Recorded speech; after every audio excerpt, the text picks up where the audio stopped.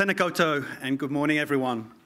It's my huge pleasure to welcome you all to the inaugural Motor Neuron Disease New Zealand Research Conference. The conference is a result of many months of collaboration between MND New Zealand and our colleagues at the New Zealand MND Research Network, and we're very happy to see you all here today. Together over the last few years, we've been building momentum around fostering and encouraging New Zealand-based MND research. Earlier this year, we launched the MND New Zealand Research Strategy, which highlights the need to work closely with clinicians, researchers, and our community. To stimulate conversation around research and bring people together, we have developed and held some key events this year. In June, we held a successful research afternoon, which some of you may have attended and enjoyed. In September, we held a hui, or a meeting for those people from overseas, which we held in Parliament. And it provided a platform for a broad spectrum of health professionals, government, and the MND New Zealand team to meet and discuss care pathways for people with MND and start the ball rolling to improve health care throughout New Zealand. Now we're ending the year on a high with today's event, the inaugural MND New Zealand Research Conference. And we're proud to be here today with a host of well-respected international and local speakers who will enlighten us with their latest updates and vital work in MND research and care. Thank you all for taking the time out of your busy schedules to travel to Auckland to share your knowledge and experience with the New Zealand MND community. I'd also like to thank at this stage Dr. Claire Riley. Where's Claire? There you are, hiding in the corner.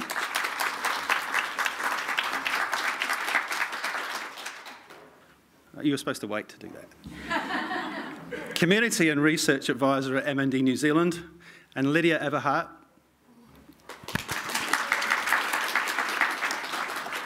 Manager of the MND Research Network, and the rest of the organising team who have been instrumental in making this day happen. So another round of applause for the whole organisation team. Oh, hang on, somebody else is clicking my clicker. What's going on? I'd like to acknowledge the following organisations: the Neurological Foundation, the Dairy Goat Cooperative, and the Trust Community Foundation. And their generous financial support is very gratefully received and has helped bring this conference to life. There are a couple of small last-minute changes to our programme, which I just need to let you know about. Due to unforeseen circumstances, Associate Professor Paul Tolman is unfortunately not able to make us here today.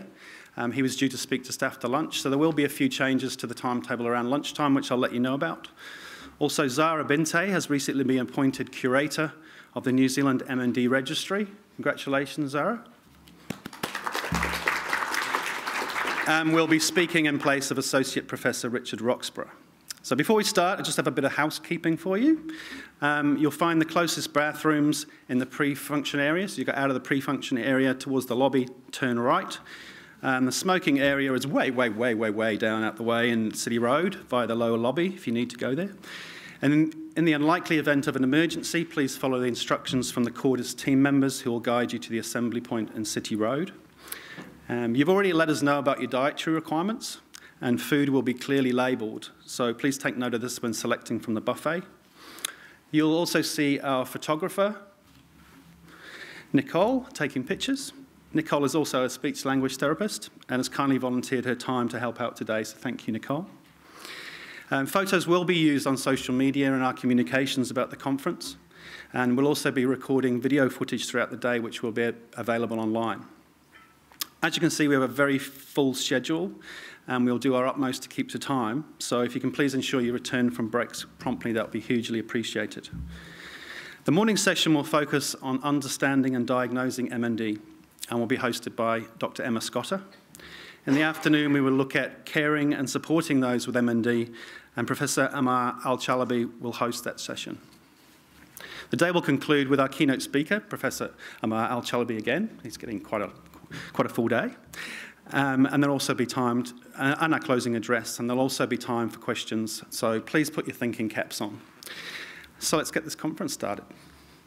I'm delighted to introduce distinguished Professor Sir Richard Fall, Director of the Centre for Brain Research and Medical Patron for MND New Zealand, to deliver our opening address.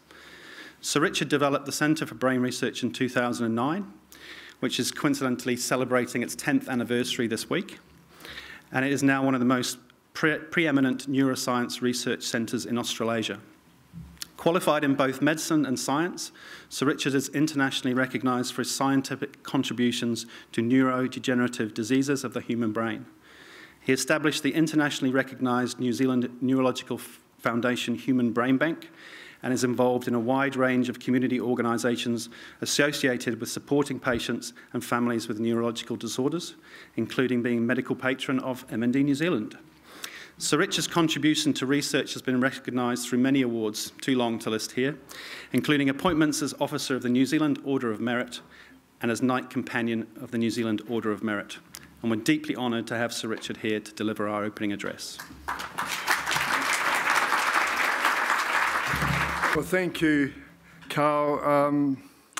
You know, I'm really just a Taranaki boy who got a love for the brain and got involved with the community and been doing brain research for 40 years, and I love it. I absolutely love it. And you know what I love? I love coming to occasions like this when you bring whole communities together. You bring researchers together, you bring clinicians together, you bring people from every walk of life together, and most of all, you bring families together. Because I always tell my people at work, you know, our Centre for Brain Research, not the CIA. You've got to get out there and you've got to tell people about the research breakthroughs, the research opportunities, and you give people hope. And of course, the families give you the most incredible support ever. For us at the centre, and the motor neuron, you know, people throughout New Zealand, the families give us their brain and spinal cord to do research on. And that has got them, that's the most wonderful gift ever. You can't put a figure on that. It enables us to do fantastic research, enables us, you know, to have our group led by our star, Emma Scotter, and we collaborate with people like, you know, what's his name?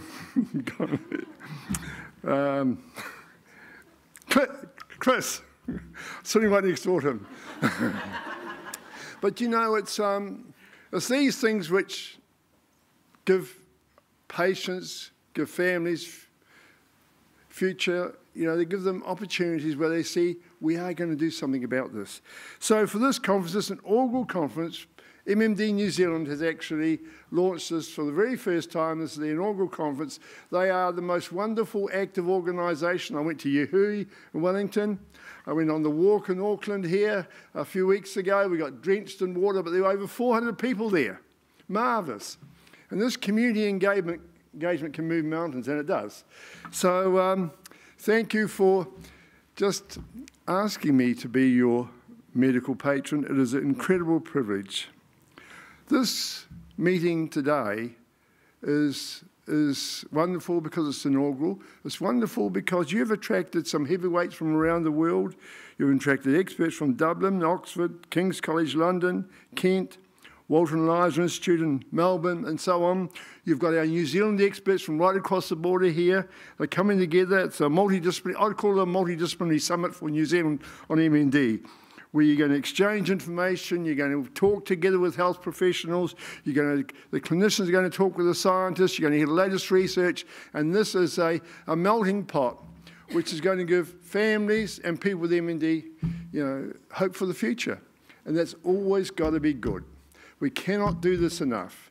So I hope this is going to be a regular event, and we need to do it every few years, whatever. But I mean, having 150 people in the room today and having from all walks of life, that's what New Zealand does well. We do it, and it's interesting, you know, often it's the quite rare diseases like Huntington's disease, motor neuron disease, and other types of disease where you can actually, people do this much more effectively than some of the other major diseases.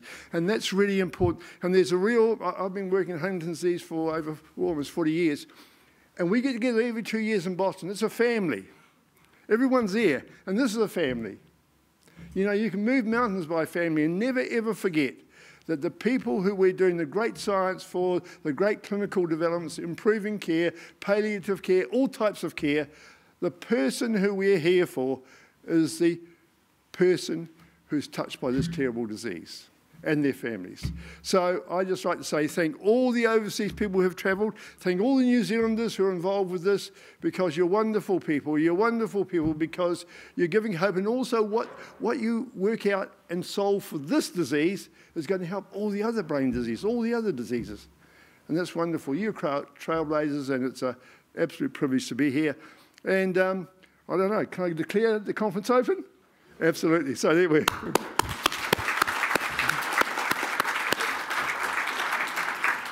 A final word just to say to Claire, you're the face of this association and you're wonderful.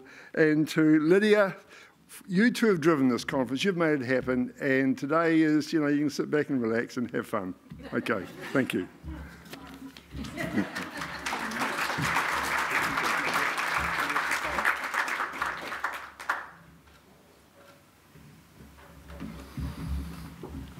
Thank you, Sir Richard.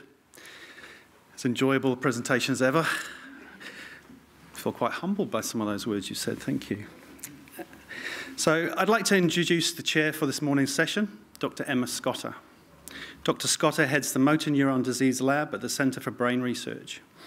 In 2017, she established the Motor Neuron Disease Research Network to connect research groups across New Zealand, including us being here today. Dr. Scotter is also a steering committee member of the New Zealand MND Patient Registry. Dr. Scotter's research team investigates the molecular mechanisms of MND pathogenesis with a focus on protein quality control and genetic modifiers thereof, using patient post-mortem brain cells and tissues. While New Zealand's population is small, Dr. Scotter's research has shown that our rates of MND are amongst the highest in the world. Through collaboration with MND research groups and pharma internationally, Dr. Scotter aims to have New Zealanders included in genetic cohort studies and to enable access for New Zealanders to emerging gene-based therapies. It's great to have Dr. Scotter here today to chair this morning's session and presenting a team's recent work, exploring whether the barrier breakdown in ALS correlates with regions of a high TDP43 protein pathology in tissue. Welcome, Dr. Emma Scotter.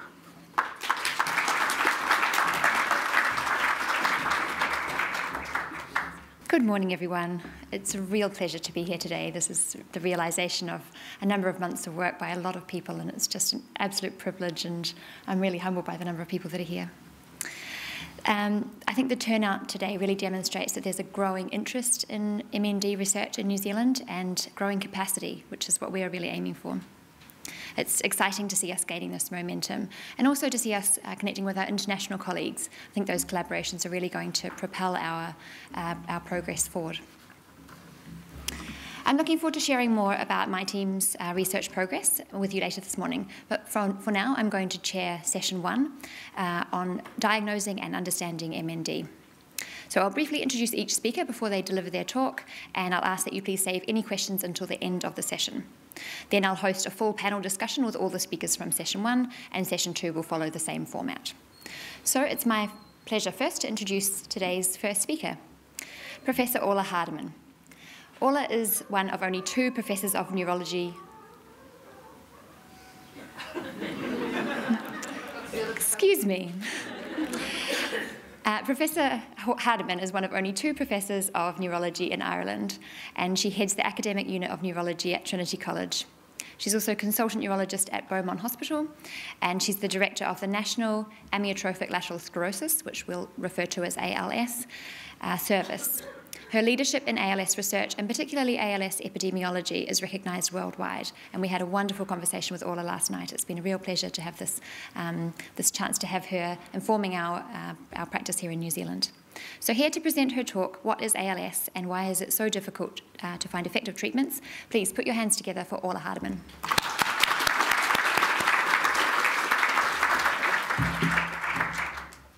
From one small island to another small island, we actually have a relatively similar population, I think about 4.5, 5 million. So we're going to talk about really is what you can do with a small island, actually. That's, so most of what I'm going to talk about today is stuff that we've done in Ireland over the last 25 years, contextualising it internationally. And if we can do it with no money and no resources, then you can do it with more money probably and more resources. So what we call it ALS, or MND. In Ireland, it's called MND, but I trained in the US, so we kind of use it interchangeably. So ALS or MND is a motor neuron degeneration of adults. We know that. We know it's actually the commonest motor neuron disease, the commonest neurodegeneration actually, if you exclude MS, of young and midlife. And that's something people don't really appreciate or recognise. It's seen as a rare disease, but actually the incidence is not that dissimilar to MS. It's 2.6 per 100,000 in Ireland, and I think it's quite similar here actually. The pathogenesis of it, or how it starts, is not very well understood. The frequency of familial motor neuron disease depends on how you measure it. It's somewhere between 10 and 30%, and I'll come back to that later in my talk, and it's uniformly fatal. We don't have a treatment yet. But there are some other caveats to this. So, for example, the incidence is 2.6 per 100,000 if you're a population that's of European extraction. But if you're from a population that's mixed, the rates are probably lower. So we have a lot of work to do to understand why that is. If the rates are lower in other populations, what's protecting those populations? So that's something that's been a focus of my work over the last few years as well. As I said, 10 to 30%, depending on the metric. I think Amar will talk a little bit at the end about the genetics and the idea of familial versus so-called sporadic, and this idea that it's probably more like a continuum with the level of engagement of the genes being more or less. And it's very uniformly fatal, that's true as well, but it has a very variable progression, and some people can do very well. So in our clinics, we need to make that clear to people when we diagnose them, that actually some people can do really well with motor neuron disease and some people can progress quite slowly. So so these are all I think, aspects of the disease that are nuanced, that get lost in the larger statistics that we use. We know it's a recognisable clinical syndrome because we're all here today to talk about ALS or motor neuron disease. But I think that the key word there, we know that it's a syndrome rather characterised by the decline in function of upper motor neurons from the brain to the spine and lower motor neurons coming from the spine out to the muscle. So as a clinical diagnosis, that's what we use to diagnose the disease. But we also know that it's more than that. It's more, there are various different aspects or components to motor neuron disease, and it's variable across different patients. So I think clinical syndrome is the correct word. And that means that it's probably heterogeneous. And this is what we know at the moment. We know that the upper motor neurons and the lower motor neurons are affected. That's just the motor axis. We know that's a core part of motor neuron disease. And if you don't have that, then you don't have motor neuron disease. But we also know that there are other aspects of the neuroaxis that are quite markedly involved. And the more we study this, the more we realise that actually these are integral parts of the disease as well. And I think if we exclude these parts of the brain as being involved, then we lose part of the nuance of what is motor neuron disease or ALS, and we need to be aware of that. It's only in the last 10 or 15 years that we recognised the extramotor components of motor neuron disease. This is a feature of many neurodegenerative diseases, actually, that there are many overlaps in these diseases that heretofore we hadn't really fully recognised. In motor neuron disease, there's a dorsolateral prefrontal cortex involvement, circuit involvement, and that changes emotional and behavioural regulation. There's a dorsolateral prefrontal cortex that changes executive function, so planning. And there's the anterior cingulate gyrus that affects motivation and initiation. These are very important aspects of motor neuron disease, and aspects that we hadn't, as I said, heretofore recognised. They cause great distress often for family members, particularly the emotional regulation and the social cognition. These behavioural changes lead to a lot of caregiver burden, so they're things that we need to recognise.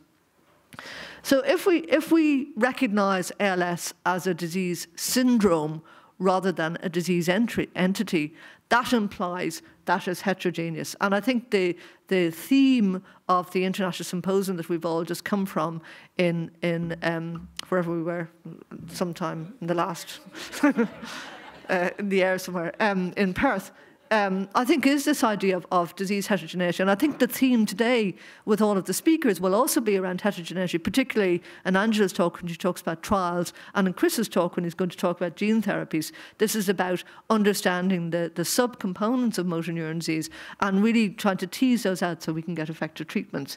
So I'm going to talk about the heterogeneity as a clinician scientist, and also from the insights that we've had over the years in our clinic, and actually we ran a register, and pretty much everything that we've learned from motor neuron disease in Ireland is predicated on having a population-based registry. So I think having a population-based registry in New Zealand is really important.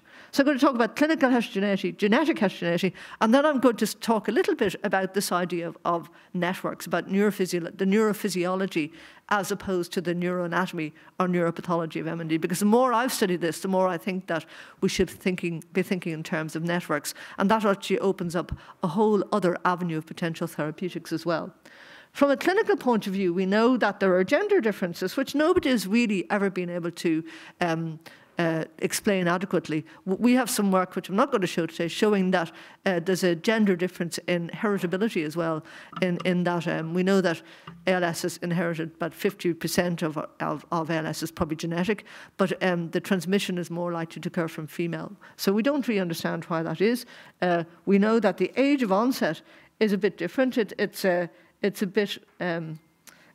occurs earlier in men, and it's more likely to be spinal onset, and later in women, and more likely to be bulbar onset. And we haven't ever really actually been able to establish why that is. There's quite a lot of work going on, I think, within the immunology field and cell biology field, suggesting that there are actual sex differences at that level. But we need to understand that much more. And we haven't really established. It's true in animals as well. We know also that there are extreme phenotypes. We know that in motor neuron disease, there's a form of motor neuron disease, or ALS, called PLS, primary lateral sclerosis, which is a purely upper motor neuron syndrome. And it probably is a similar disease. We have families where you have PLS in one part of the family and ALS in another part of the family. So the mechanisms or the causes are probably not that dissimilar, but PLS has a much longer duration. I've been running our clinic in Ireland since 1994. I was 12 when I started. And the patients that we diagnosed with PLS, we haven't lost anybody with PLS. So it's a much, much longer disease course. Spinal muscular atrophy is pure lower motor neuron. We don't actually have very many patients with progressive muscular atrophy in Ireland, although there's a larger cohort in Leonard Vandenberg has a large cohort in Holland. So there may be some population-based differences as well in the way the disease expresses itself. And then there's these very rare forms like flail arm, which is the arms become weak and nothing else, or flail leg syndrome. And they have different clinical courses, as this is for some of Mars work over from King's Hospital, using the King's registry, showing that these conditions, like I said, have much different progression. So primary muscular atrophy and PLS have much slower progression than and flail arm and flail leg have a very good prognosis as well. We don't understand why that is either. Why do we get these restricted forms of ALS? We also know that the progression of ALS differs. So this is the ALS functional rating scale. And this is a slide that many of us use. It's from one of the studies that was undertaken using lithium, showing the course of individual patients. The scale starts at 48, which is essentially normal, and then down to 0. But it's evidence of progressive disability. I'm going to talk about the ALS-FRS a little bit further on. But you can see that there's a huge variability in the way the condition progresses as well. Some people moving very fast and some people moving very slow, and we don't know why that is. This is again a slide from Amar showing that you can identify 5 different subgroups based on based on cluster analysis, but actually what those subgroups mean from a clinical point of view, we don't really know either. We know what the predictors of survival are now. Many of us who run registers have been able to do this, been able to select out aspects of the disease, clinical aspects of disease that we can find actually in the first clinic, and these include age of onset, site of onset, bulbar, spinal, how long it takes to make the diagnosis. So the longer it takes to make the diagnosis, the better. The slope of the ALS-FRS, although I have some issues with that, the breathing, and then we know that some forms of motor neuron disease, C9orf72 being the commonest gene variant in European populations, that's associated mostly with a more progressive disease, but not absolutely, and cognition. So I'm going to talk about each of those in a little bit more detail. So age of onset, this is from our register. So you can see that people who develop disease at a very young age have a much slower course than people who develop disease at a very old age. And Amar and Leonard Vandenberg and I, using the our population-based data sets, have been able to show, for example, that Stephen Hawking's clinical course was as we might have expected because he was very young when he developed motor neuron disease. So age of onset is very important. Site of onset as well. This is a really old slide from our very first register. It is actually done by Brian Traynor, who was a fellow at Mayo, then went on and became very famous. He was involved in the discovery of C9orf72. But again, showing that people with bulbar onset disease here, and these are two different cohorts from our register a long time ago. Unfortunately, this hasn't changed that much. But bulbar onset disease has a much poorer prognosis than spinal onset disease. We also know that cognition is important, and we know that the presence of cognitive change is important. This is some work we did a few years ago looking at, again, cluster analysis, and these are the determinants within the clusters that we looked at. And when we added in cognition, we were able to show that cognitive change has a much poorer prognosis than those with other, which drives some of the patients who have a poorer outcome. So those who have a good outcome tend to be cognitively intact. So we went on then and looked at the population-based frequency of cognitive change in ALS, and so this is showing the frequency of change in a population-based data set. Sorry, keep on. So you can see that about half the patients in our Irish population remained cognitively intact throughout the disease, but about 14% of patients had a dementia, quite a severe dementia, at presentation. And then the remainder had evidence of executive or non-executive impairment. And of course, Sharon Abrahams from Scotland and Thomas Black went ahead and developed a screening tool called the ECAS that allows us to select these patients out. This was done using very detailed neuropsychological evaluation. We went on then and looked at a bit more data didn't really come out very well, but it turns out actually that language change is actually quite important as well. We hadn't appreciated that at the time when we did this study, so this isn't published yet, but language change is actually quite an important and can be an early feature of ALS. Those patients who are cognitively intact at the time of first presentation generally do remain cognitively intact, but they do lose some ground over time as well. I don't have time to show that, but there is a slight decline in those patients as well. And I think it probably has to do with burden of disease. Cognitive change is important because those with executive dysfunction, this is very early data that we showed, but it's the subsequent work that we did confirms this, that those who have changes of planning and thinking have a much poorer outcome, probably related to the burden of disease, than those patients who don't. And I had a slide showing that, but it's executive function drives the poorer outcome in those with cognitive change. So if we see patients with executive change, that's a negative prognostic indicator. Behavioural change is also very important. Sometimes when we test our patients, they can score very highly and with all of the thinking tests. But when we start asking their families, has there been any change in the person's ability to be empathic, the person's ability to understand other people's points of view, their motivation, how they interact, we see many changes that are very disruptive to daily living. So we looked at this in a systematic way at a cross-sectional level, and we were able to segregate patients into different types of behavioural change.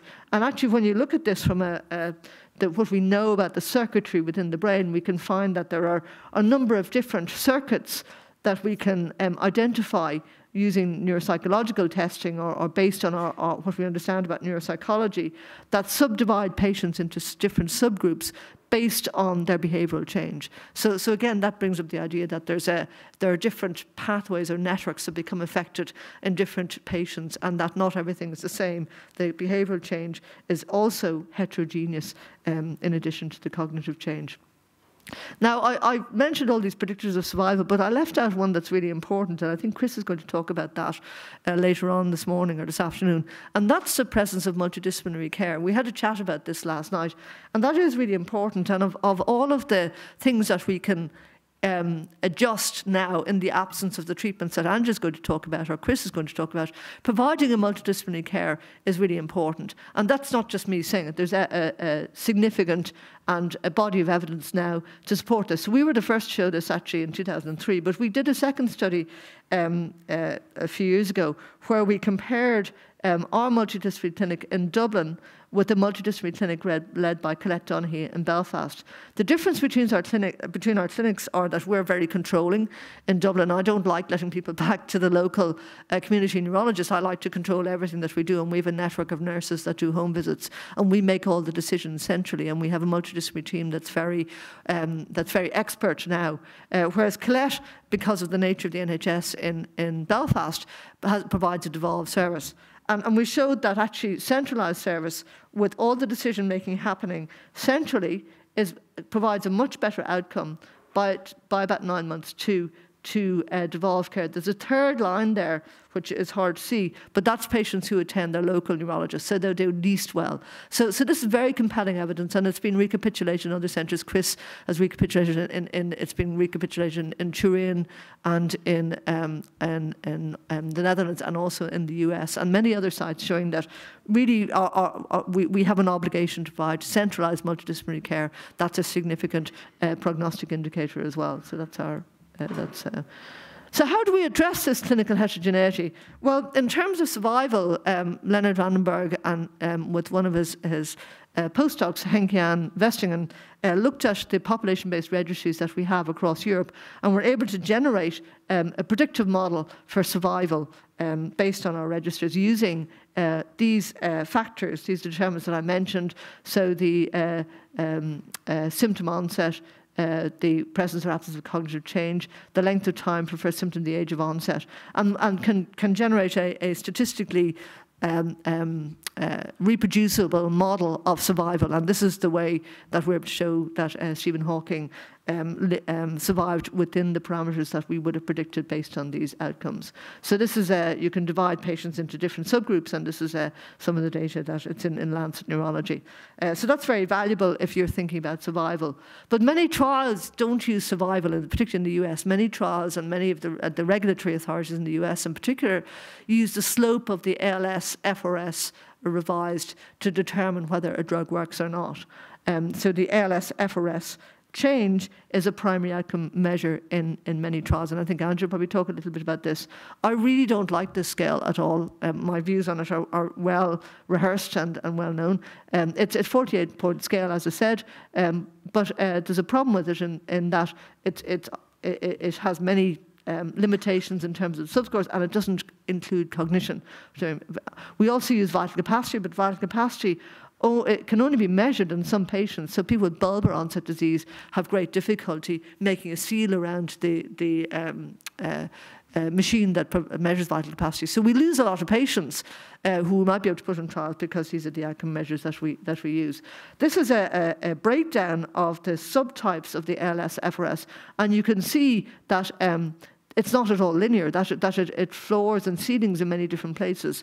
And we assume that the decline in ALS-FRS is linear because the competence scale is linear because we made it linear mathematically. It's essentially a quantitative conversion of a set of qualitative measurements that we kind of made to be linear. But there are many limitations in ALS-FRS, and I think we need much better clinical markers of disease progression.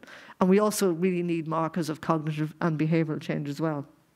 The other types of heterogeneity, genetic heterogeneity, I think Amar will talk a little bit about, so I'm not going to talk very much about it other than to say that this is a relatively old slide, but ALS is a continuum in terms of the disease syndrome from those who've got significant cognitive change to those who have no cognitive change at all. And we know that many genes will influence this, and some genes will drive cognitive change in one direction or the other. Some genes are mostly genes that are associated with dementia, and some genes are mostly associated with patients without dementia. And then there are many genes that are associated with both, and we don't really understand why that is. Many of these differences in clinical phenotype and clinical presentation may be driven, as I said, genetically, but also based on many groups of susceptibility genes that are inherited differentially. And that may also be a function of where we come from or our ancestral origin. We know this already in C9orf. C9orf 72 is a Northern European gene. It's probably the highest rates are in Scandinavia, up in the Rus population, probably the mutation started there. It's really, really uncommon in Asia. It's really uncommon in South America and in Africa. And this is true both for ALS and for frontotemporal dementia. So just even major genes of major effect have differential expression. So for example, in Ireland, we can't participate in the SOD1 trials because we have no patients with SOD1 variants in Ireland. We looked at this in a bit more detail in South America, and we've got a collaboration ongoing in Latin America now. So this is work we did actually 10 years ago, where we looked at the frequency of ALS in Cuba based on skin colour and compared that with the frequency in Ireland. This is actually mortality data. We're doing an incident-based study now. But you can see that the populations, first of all, the y-axis is different. In Ireland, it's 20. Well, it goes up 20, it goes up to 6. But also there's a difference in the ancestral groups. So those who are of European extraction, those who are self-reported as white, have higher rates than those who are mixed ancestral origin. The population structure in Cuba is quite mixed, but they all have the same environmental influences. It's a very mixed population. So the only explanation for this is genetic. So this is fairly compelling evidence that there are genetic factors, and mixing the genetics is actually probably very good for you. Now, that's very difficult for us in Ireland, actually. It would mean marrying somebody from Cork. So we've also been looking at other disease that might run with motor neuron disease. As a clinician, I've been taken by there are bits of the disease when we examine people that don't really fit with the clinical criteria. And also we, being a clinician for a very long time and having large populations, we were picking up this clinical signal of other diseases running within families. So we did a case control study a few years ago where we looked at other diseases that might run within families of people with motor neuron disease. And to our surprise, we found that there were higher rates of schizophrenia in first-degree relatives with motor neuron disease, and also higher rates of suicide in first-degree relatives of people with motor neuron disease. And these happened in other generations. It wasn't that people got upset because someone in the family had motor neuron disease. These are real signals. And when we looked at this in terms of the genetics, it was partly being driven by C9, but not completely. There was a signal in the non-C9 populations as well for both of these neuropsychiatric conditions. We then went and looked at this in more detail. So we've done 3 of these studies now and found the same signal. It's been replicated also in Australia, actually. Emma Devaney has done a very similar study. But this is being driven by individual families. So there's about 30% of our patients come from families where there's a much higher neuropsychiatric signal than you would expect compared to control. So what we see now is that these conditions run in family members of people with motor neuron disease. So we've done this 3 times now epidemiologically. So there's no other explanation that I can think of other than this has to be a genetic susceptibility. So we went and tested that hypothesis by looking at the genome-wide association studies that we had for ALS and combining those with the genome-wide association studies for these neuropsychiatric disorders. And we showed that overlap is there in schizophrenia, about 14% overlap between ALS and schizophrenia. And actually, it's also there for bipolar. We didn't see it on this study, but we've subsequently shown it's there for bipolar, and it links with cognitive change in patients with ALS. So the shared pathogenesis of ALS and other conditions, psychiatric diseases, we show this using 2 different methods. We don't really understand the mechanism, but to me it suggests that there's more than one biological process and raises this possibility that this could be related to neuronal networking and the way our brains are put together in terms of circuitry, in terms of networks, the physiology as opposed to the anatomy of the brain. So that led us to build a whole new part of the research program. And actually, Roisin McMacken, who's a graduate student in our group, very clever girl, she's actually driving a lot of this work in our group now. So we wanted to study the heterogeneity of ALS using a network-based approach. And one of the ways that we wanted to do this was imaging, and the other was looking at brain patterns, signal patterns using spectral EEG. And so we've done quite a bit of work on this. It's fairly recent. It's only in the last couple of years we've been really publishing on this. And of course, we're following on Martin's work, and Martin, I'm sure, will talk about his own work on this as well. So this is a study that we did recently where we showed characterized patterns of cortical networking in ALS, suggesting that the disease, there's a widespread disruption of brain networking in ALS. And these are some of the pretty pictures we can generate showing changes using these parameters based on neurophysiology of parts of the brain that become, where the network changes. We've shown, we've also been able to segregate patients out into different subgroups. This isn't published yet. This is a very bright lad called Stefan Ducic did this work, and he was able to segregate patients into different clusters based on their networking, and was able to show that those changes correlate with clinical phenotypes. So I don't have time to show them. So, but the summary are that resting state EEG is an objective measure, captures heterogeneity and suggests that there are stable phenotypes. And these shows different. These network changes show different trends in progression and survival, suggesting that the brain networking is different in different subgroups of patients. So where do we go from here? Well, I think eventually, this is sort of my great, I'm kind of stealing some of what Amara's going to say, but I think going forward, we'll have to separate all of the types of MND into different attributes. And actually, I kind of like this idea because I think this works for other diseases like other neurodegenerative diseases as well. Because if we think about this in terms of particular attributes, we can do this based on clinical phenotype, based on the presence of a family history of neuropsychiatric disease, based on cognitive or behavioral networking, based on some of the more basic science aspects. We might be able to separate patients out in different groups, and they may all be, they may overlap to some extent. We could make clusters of patients, and then we could use some measurements, new measurements or markers that are currently in evolution. And then going forward, we'll have a precision medicine approach where we might, for example, select out drugs that affect behavior or drugs that affect cognition, and combine those with drugs that affect other aspects of the disease at a biological level. And then we would have many different subgroups of patients with different therapeutic interventions. So we might look to modulate the genetic components of the disease with one therapeutic option. We might want to change network integrity with a different therapeutic strategy. We might want to look at neuroprotection with a different therapeutic strategy, and we'll need different outcomes for these. But I think the future is now. I think that we're almost ready to be able to do this. I think it's a really exciting time. Andrew will probably tell us about many hundreds of drugs that are in early drug development, but we need to get our act together so that we can really drive the precision medicine approach going forward. But I think it's a really exciting time. I want to stay around for another little while to see this happening. I want to see new treatments. So to conclude, ALS is definitely a syndrome. We're getting better at defining subphenotypes. There are new treatments. They will be driven by precision medicine, and it's already happening. It's happening with the genomics. But we need better patient selection and better trial design, and better outcome measures. But we're getting there because we recognise the mistakes that we've made so far. So this is the team, and Roisin is in the audience here. There she is there. And this is the funding that we have. So thank you very much, and thank you for the invitation.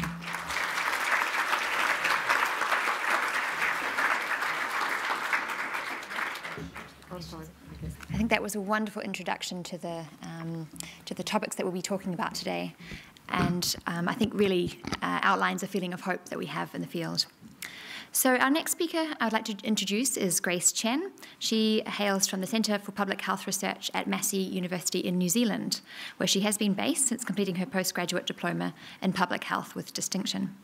Grace's current PhD thesis focuses on identifying occupations and specific occupational and environmental exposures which increase risk of MND. Please join me in welcoming Grace to present her talk on self-reported occupational exposures and MND in New Zealand.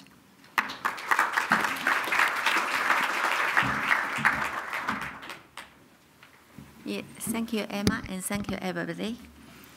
So in the next 10 to 15 minutes, I'm going to talk about the MND study in New Zealand, which I will focus on the occupational exposures and the risk of MND.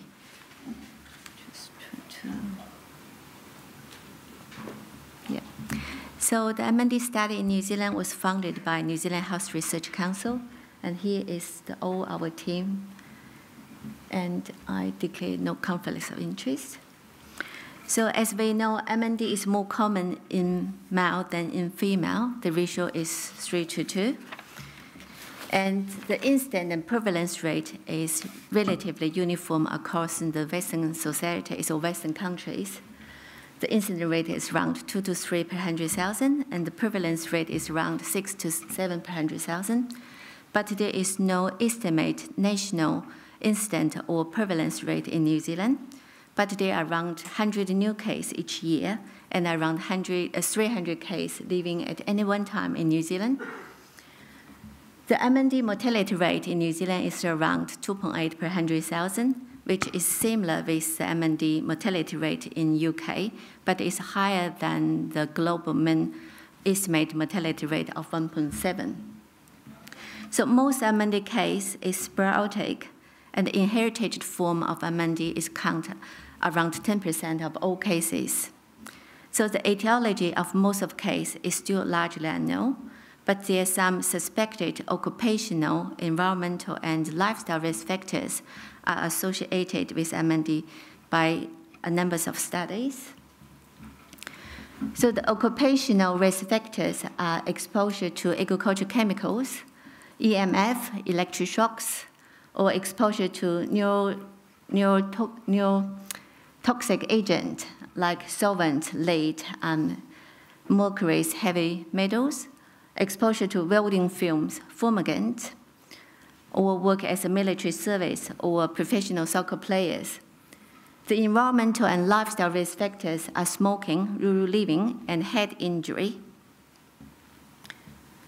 So the New Zealand study is a population-based case control study to investigate the occupational environmental risk factors and the risk of MND.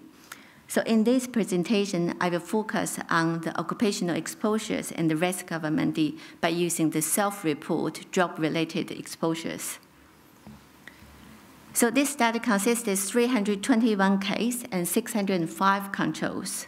All cases was diagnosed with MND by a neurologist, and both incidence and prevalence case was recruited through the study in order to achieve adequate sample size.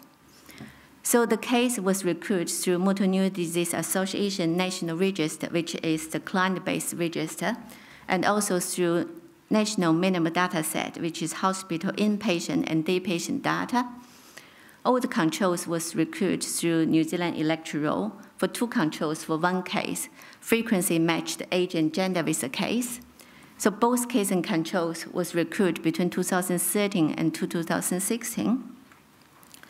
We collect information based on demographic details, personal details like the family histories, and lifestyle factors, residential history, and full lifetime working history. An identical data collection method was used for both case and controls, so we provide a telephone interview, face-to-face interview, or post-questionnaires. So all the participants have to list all the jobs they ever hold for 6 months or more, and for each job, they have to give detailed information on these 11 different occupational exposure groups, which are dust, fibers, environmental tobacco smoke, and secondhand smoke at work, and other smoke or fumes, gas, fumigant, oil, solvent, acid or alkalis, fungicides, insecticides, herbicides, or temper preservative, other chemical product, animal or animal product. Participants have to give the name of each specific exposures and have to give the details of which job or job task relate to these exposures and how long they're exposed to and how often they're exposed to, like how many days a week and how many hours a day, how many weeks a year, and also to give the industry where they work for. And then all the jobs have to, according to a New Zealand standard occupations, which we use the 5-digit code, and industries are coded according to Australia and New Zealand standard of industry classification. And we use the logistic regression to determine the odds ratio for ever being exposed to a particular exposure compared to never being exposed to that particular exposure. and we use New Zealand Depression Index to determine the socioeconomic status for both case and controls. So among the 321 case and 605 controls, we collected around 6,319 jobs with a full job history, which reflect on 2,755 occupations and 3,149 industries in New Zealand, and more than 10,000 data on self-report exposures was collected and analyzed. So the numbers of occupation hold for case and controls was no different.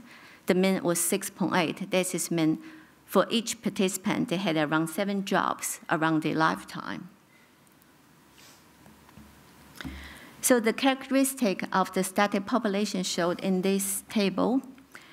So 60% of the case are male, compared with 36% of female. Sorry, this 64% of male compared with 36% of female, and more than 60% of cases are over 60% over 6 years of age. Sorry, yeah, and 90% of Pakeha or New Zealand Europeans.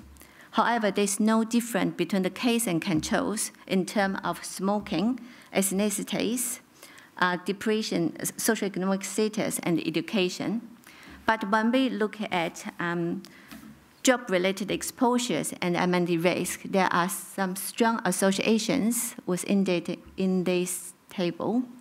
As we can say, the people exposed to fumigant had old ratio was 2.4.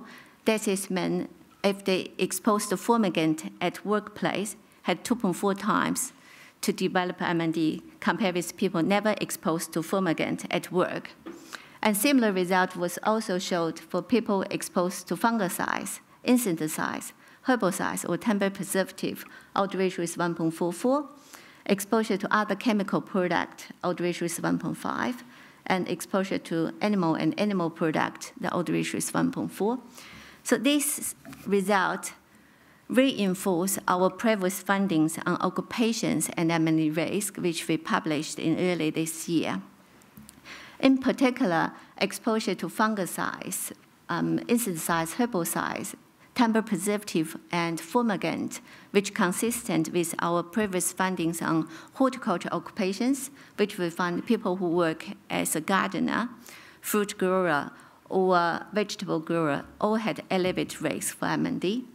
And exposure to animal and animal product was also consistent with our previous findings on fishery workers, hunters, trappers, and also for livestock workers. So the results really showed MND risk was associated with certain occupational exposures in New Zealand. There are some strengths and limitations of the study.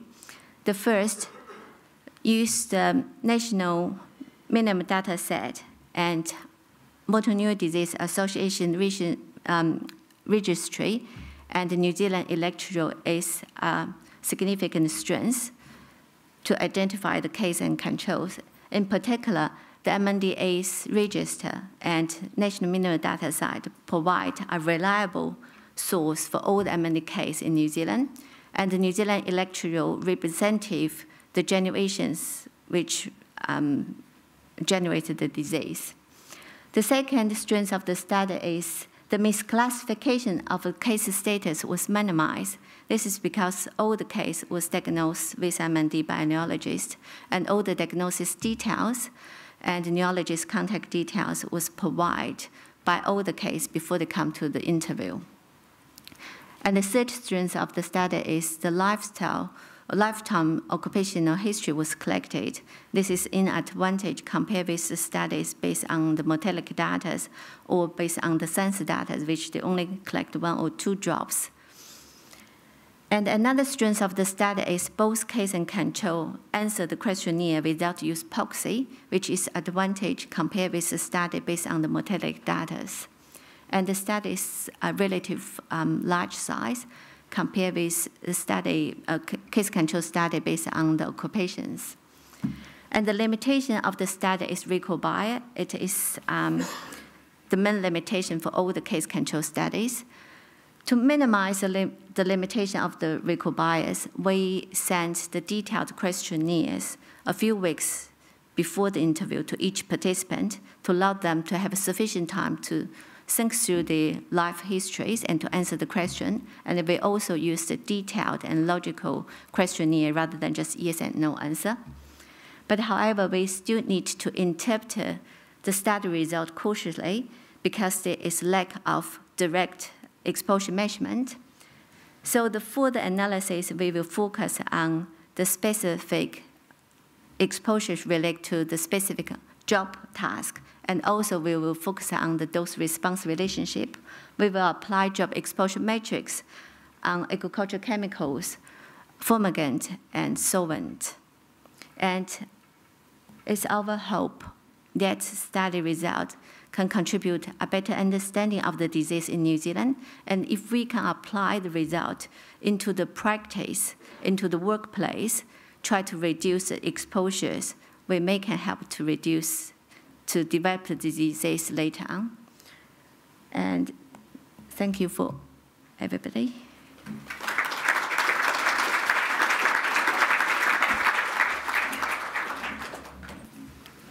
Thank you, Grace. I think that really brings into play the understanding we're trying to gather around our high rates of motor neuron disease in New Zealand and what that pertains to.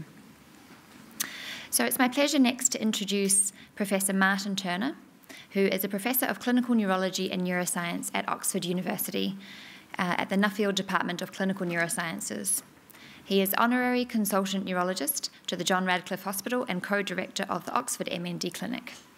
He's a pioneer and world leader in the field of ALS biomarkers, and indeed he's here with us today to present his talk on the importance of biomarkers. Thank you.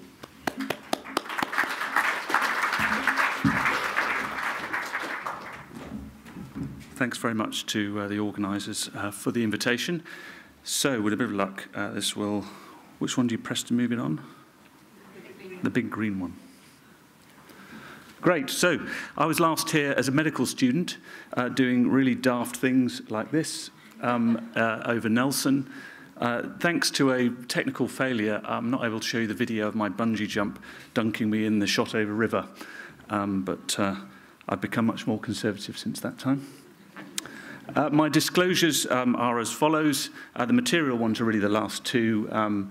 We had some kits given to us just in kind by a company for neurofilament, which I'll mention later, and also I'm on the Scientific Advisory Board for Orphazyme.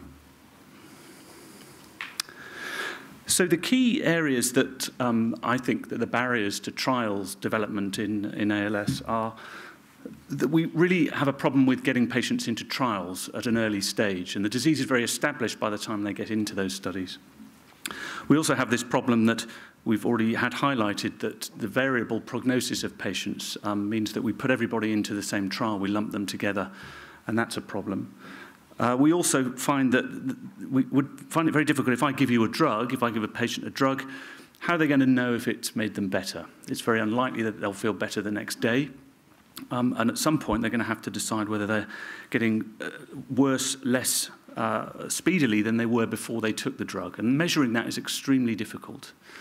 And the other aspect I'll touch on at the end is who's at risk of this condition. Because until we know beyond the monogenetic cases, until we know who's actually at risk, it's going to be very hard for us to start to prevent the condition. Now, one of the problems with the diagnostic issue is it's all very well to say that we could have a test that we could give a physician to make the diagnosis of MND, but that's only as good as the person who's going to use that test. So when somebody, a person living with ALS develops the condition, they're not going to think there's anything wrong for quite some time. And that area, they're not going to think, I better just quickly do the test for ALS, MND. I'm going to use those terms interchangeably.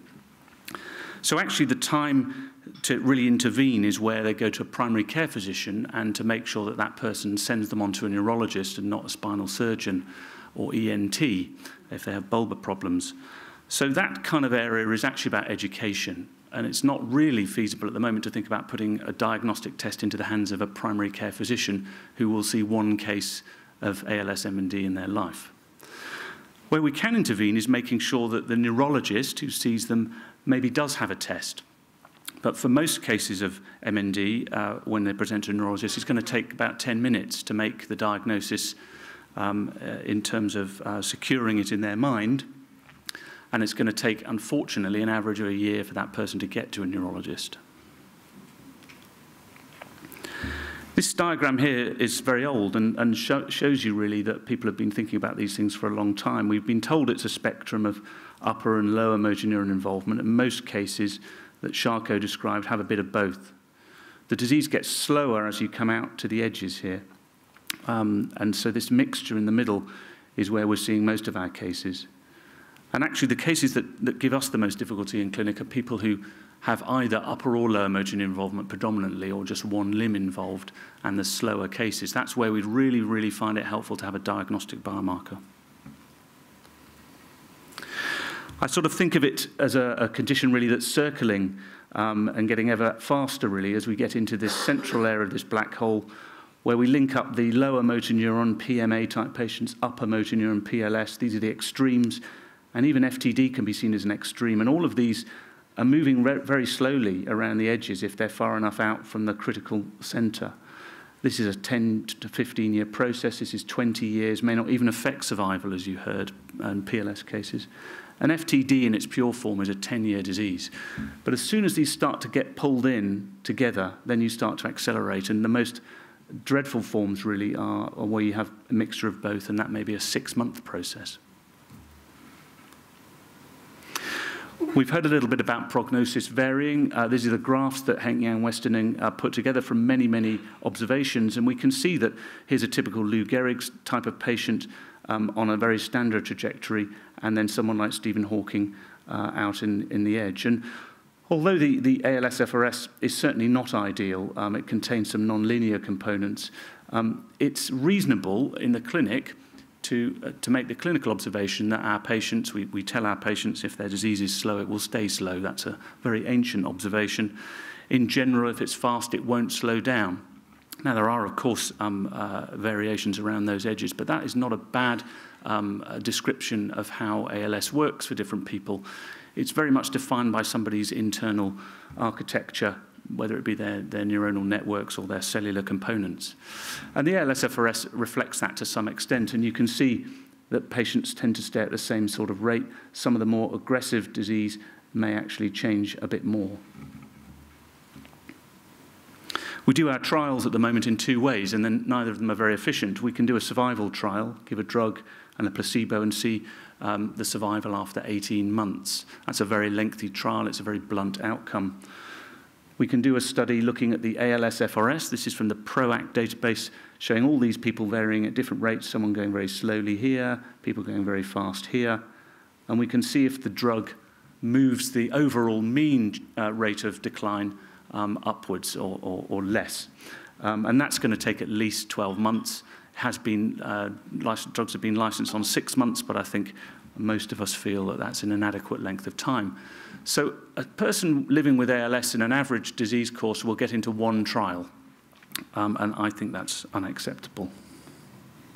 These are all the things that we've tried. Don't need to read them all, but there's different kind of strategies, and we've had 2 drugs which have a result. One of them on survival, real result, that was the 18-month study, and edaravone on ALS-FRS change. Now, our patients try a lot more things. I think they're just being more honest with us now about telling us what they're taking. And I personally want to support people who want to try things, but I want to do that in a way that I feel is safe and feel is ethical personally. And this has become very politicized. The right to try movement is a very nice catchphrase, but actually has some concerns and flaws in that very well-meaning concept. And we're very lucky to have colleagues like Rick Beglack who help patients navigate new treatments through this series called ALS Untangled, which many clinicians contribute to, taking new ideas and getting patients to, and having a look at those technologies and appraising them. The point is that I think we have to have markers that will measure change, probably above every other aspect of our sort of efforts at the moment, because understanding the disease at the cellular level is of course important, but it's going to have to be something that we can measure. And that might not be a simple thing. We might not simply measure one pathway in a cell and say, well, that's the cause of ALS. I think it's very unlikely. So we want to get people in earlier. We want the lower motor neuron cases, probably because they're the more common extreme group. We want to get them into trials more confidently. We want to know who's moving fast and slow, and we want to predict things like cognitive involvement. And then finally, we want things that are much more sensitive to change, so we can decide if something's not working within maybe 3 months rather than waiting 12.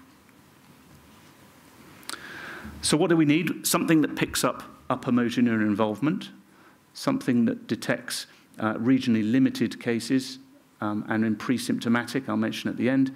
We want to define the rate of progression and the regional extent, and then something that individualizes disease activity for a person. Now, I think that a lot of what we do in biomarkers has actually revealed a lot of mechanisms, and that's a very important aspect of this. So when we're doing biomarker work, particularly in small studies, more experimental medicine type approaches, we're actually looking at key pathways. So it has some value, particularly another reason to put biomarkers in clinical trials. It tells you something about mechanisms, as well as those larger goals that I mentioned before. And we know there's a huge amount going on in these diseases within the nucleus of motor neurons, or the top end within the cell body. Various mechanisms you'll have heard of before. Nucleocytoplasmic transport is a fairly recent one. RNA processing in recent years, and axonal transport. These are extremely long neurons.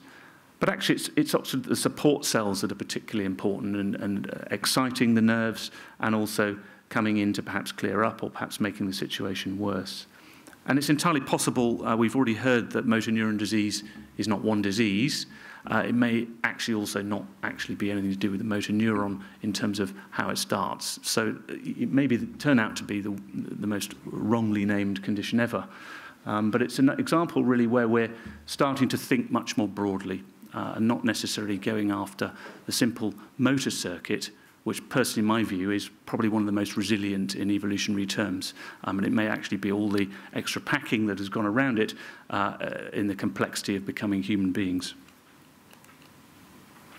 So we've got biomarkers that can look at a large part of the system, and I think this is a system disorder.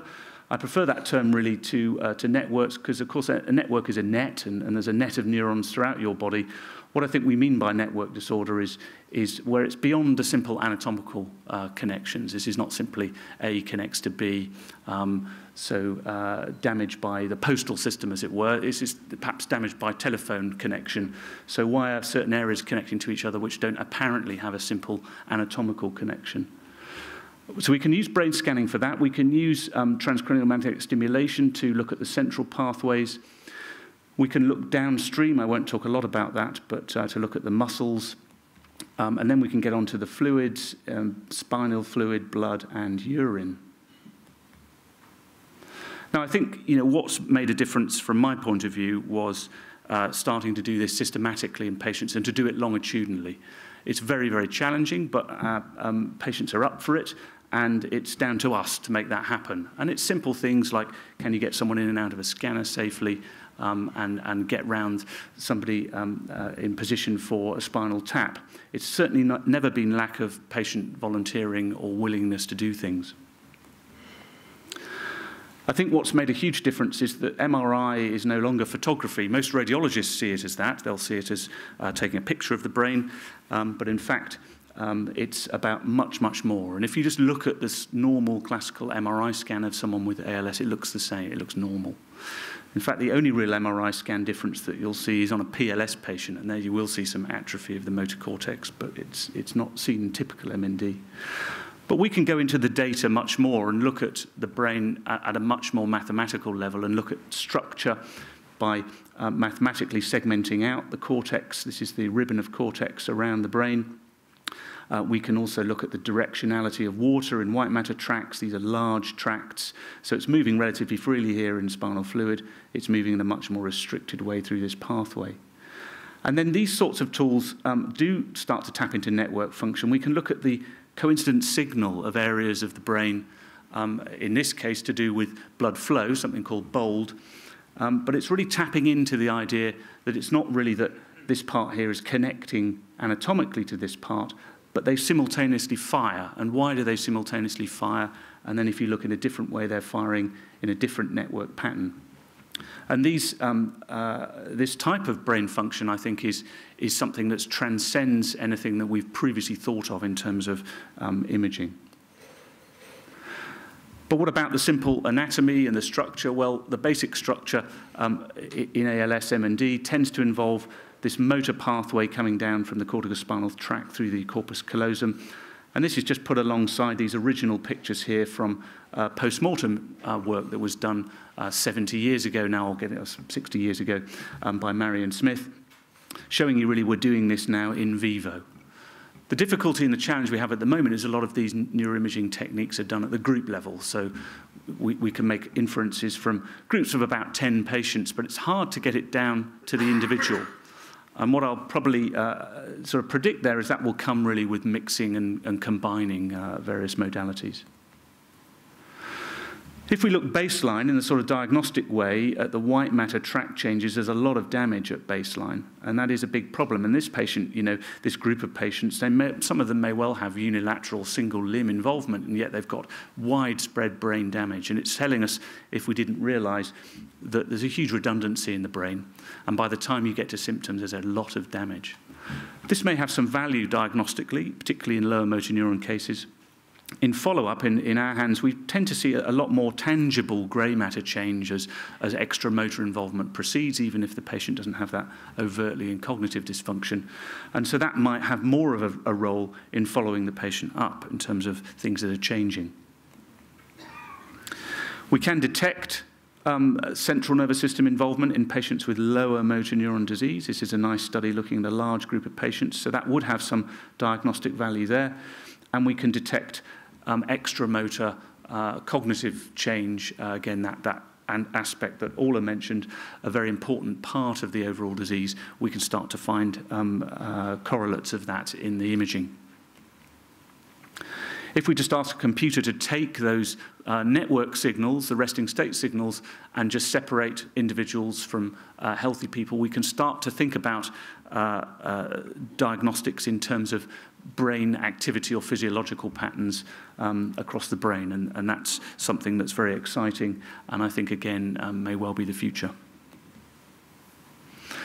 Now, we've been using a technique called magnetoencephalography. It's a very easy technique to use. There aren't that many scanners at the moment, but it's actually not a difficult technique for patients. They can be sat up and they get sealed in this room. It's extremely sensitive. That image you were seeing there is someone making a decision to make a movement, and the areas of the brain ramping up, obviously over a drawn-out time there, but that's happening over very few milliseconds. And we see in this particular area called the beta band of change in activation in our patients, and that's changes in the preparation, initiation, and recovery from movement.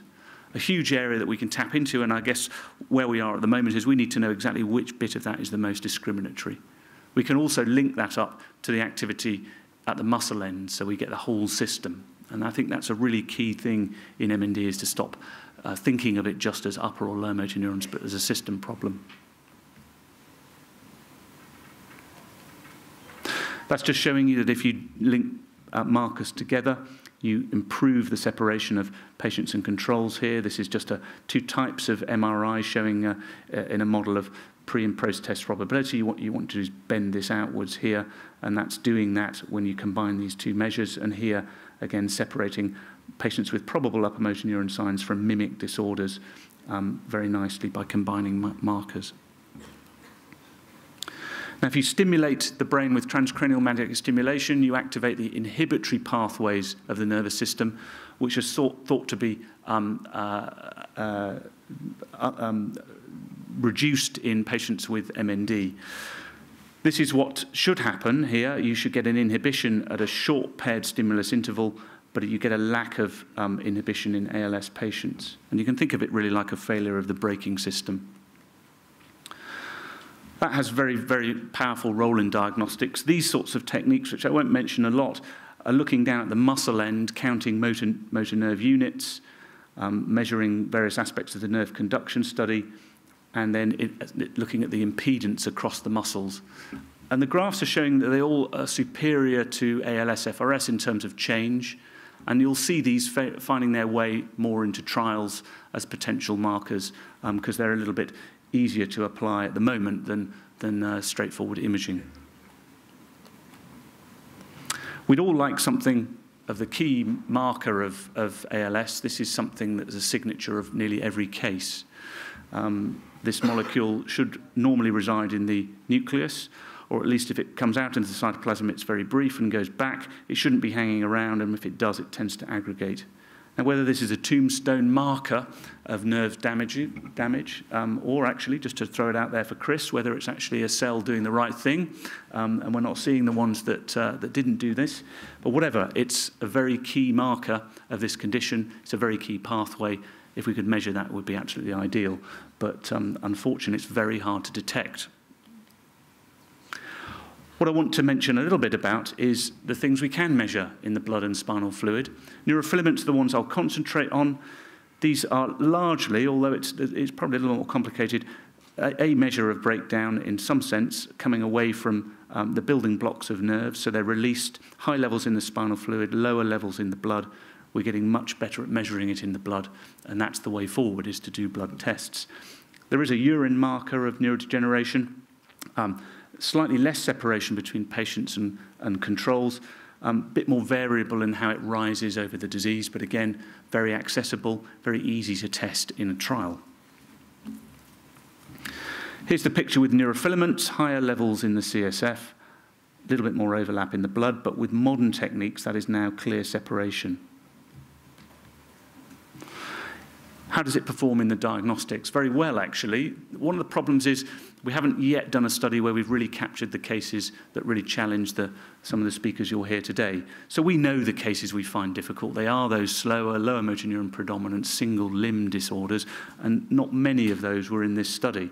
But if you look at all other conditions that have some vague peripheral nerve or central nervous system involvement, neurofilaments perform extremely well in separating ALS from those. I suspect that they will still miss some of the more difficult, slower cases. So the diagnostics, I think, is getting there. High specificity and some more limited sensitivity. But the key value of neurofilaments is not to think of this as a marker of neuronal loss. It's a marker of the intensity of the process. So it's not how many neurons you've lost. That's not the level of neurofilaments. It's how fast you're losing them. And once you think of that, and this is HIV dementia, this is ALS, this is CJD, some of the three of the most aggressive neuronal loss conditions, and you see that the levels of neurofilament on average are falling as you get down to Parkinson's and Alzheimer's, much, much slower diseases. It's still associated with a huge amount of neuronal loss, but it's to do with the rate of loss. And that's very exciting because the rate of loss seems in individuals, these are individual tracks, to be actually pretty stable. This is in blood. And so over time, as we see in the clinic, the patient's rate of change is roughly the same, whether we measure that by ALS-FRS or just our gestalt, really. And it's staying the same, and it's higher the faster your disease is progressing, and lower in slower cases. So that makes it very attractive in a trial, because you could perhaps have a little bit more heterogeneity, and if your drug is working, the neurofilament level overall should drop. Does it work in other diseases? Well, yes, in MS, when you give fingolimod, a baseline, the neurofilament levels, there's a bit of spread, but no difference between placebo and fingolimod. And then the people who've responded in terms of function and also MRI scan changes, these are people with MS, much lower neurofilament levels. So there is evidence at a disease level in MS, and we heard some very preliminary data in Perth suggesting that in people who are responding to some of the therapies Chris Shaw will tell you about, again, some level in lowering in neurofilament. I think it's preliminary data and it was incomplete data. That would really be an absolute final demonstration for me, and is not necessarily something I think we have to wait for to move forward. There are other markers, markers of neuroinflammation, those other cells that are coming around the motor neuron, perhaps coming in to clear up, perhaps not being very helpful, perhaps even initiating some of the process, we're not sure. But some of these markers come out of studies where we essentially go fishing with a blood sample, a CSF sample, and look at the proteins that come out. And these chitinases are some of the new kids on the block, which seem to be raised in ALS, and they come from the macrophage microglial lineage. That's doubly interesting because we can image microglia. Some of the early ligands that I used when I was at King's have been superseded by nicer pictures and actually slightly better ligands, which also show where the microglia are most involved, and not surprisingly in areas that you would expect, motor cortex and in the brainstem. So, moving towards closing up, I want to talk a little bit about predicting the condition and who's at risk. So we know that the condition starts for patients when they develop symptoms, and about a year or so later they might have a diagnosis, and we're going to give our riluzole at this point here, and that's going to be a fairly narrow window, really. What we'd really like is to be in this sort of zone where there's a huge amount that's been going on. By definition, if we know that some patients have a genetic driver for their condition, then they've carried that for 50, 60 years without any symptoms. So there's a huge amount going on to compensate for and to manage the changes, and that shouldn't be any different for a sporadic patient. We'd like to put our drugs in earlier, and the way that we can tap into this at the moment is to study people who are genetic carriers and say what's going on before you have any symptoms. If you do that in patients with C9orf, you find there's a huge number of brain changes, many, many years. These patients are younger than 40, so at least you would have thought 10 years away from disease, if not more, and lots of changes at a structural level. If you look at those fluctuations in the resting state networks, you can start to divide out patients here in red. These are affected people. The green people are healthy controls, the same age. And then in the blue dots here, these are people who are genetic carriers who have no symptoms. But you can see that they're not falling solely within the healthy range, and they're not falling yet solely within the affected range, somewhere in between. And similarly, using the magnetic encephalography, this bilateral activation that we see in patients affected, we start to see similar changes, perhaps compensatory changes in people who have a genetic cause but no symptoms. And this will allow us to confidently give the sort of therapies Chris Shaw will tell you about. We're going to need something to give that to somebody for 40 years. We're going to need some marker that suggests that that's the right thing to do. And that's not going to come in a simple way, and it's very likely to come from looking at brain physiology and how it adapts long before you have symptoms. There are some left field things coming in, which I think is very, very exciting. This was a GP study with blood samples that were taken routinely from people, 6 million people, I think 600 of whom went on to get ALS. So you can look back over 20 years, and you can see that the ALS group, they weren't known to have ALS at that time, and it wasn't clear that they were going to get it, but they'd separated already in something very simple, their LDL-HDL ratio. And actually some more unusual markers, lipoprotein markers. So again, perhaps surrogates for changes that are happening at a cellular level, some compensatory changes. These are the sorts of things we're going to have to be much more open to looking at, not going after the markers like neurofilaments in the pre-symptomatic stage. They won't be there because the neuronal loss hasn't started at a higher enough rate. We're looking at things that are at the moment seem totally unexpected.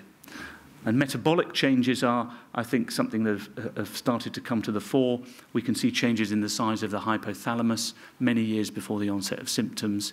We have this whole ideas, I think many of us have been thinking about this for a long time, about exercise, athleticism, fitness in general.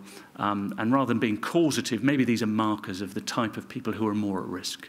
It's a great thing to be fit and healthy, but it may be the sort of neuronal architecture, the sort of neuronal physiology that allows MND to take hold more easily if other things happen.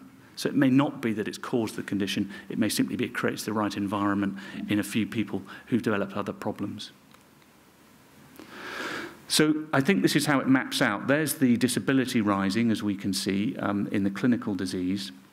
Early on, I think there will be biomarkers of altered cellular metabolism and how that compensates. I think there will be functional brain changes, probably some of the earliest things we can pick up. And probably then behavioural and cognitive impairments, we're already realising there's a lot of that going on before the onset of symptoms. How you define what's normal, very, very challenging. I've noticed many spouses and family members of particularly C9 patients will tell me they've always been a bit of a joker, they've always been a bit like this, and particularly if they've got FTD. So where being a bit of a joker, making puns, becomes actually abnormal, extremely difficult. But I'm sure that there are changes that are occurring over time. Structural MRI changes probably quite late in the day, but that may improve with sensitivity. Neurofilaments, we know they go up just shortly, 6 to 12 months before the onset of symptoms. Very helpful in the symptomatic phase, probably helpful for early administration of some of these new genetic drugs, but I think not what we should be focusing on for the decades before.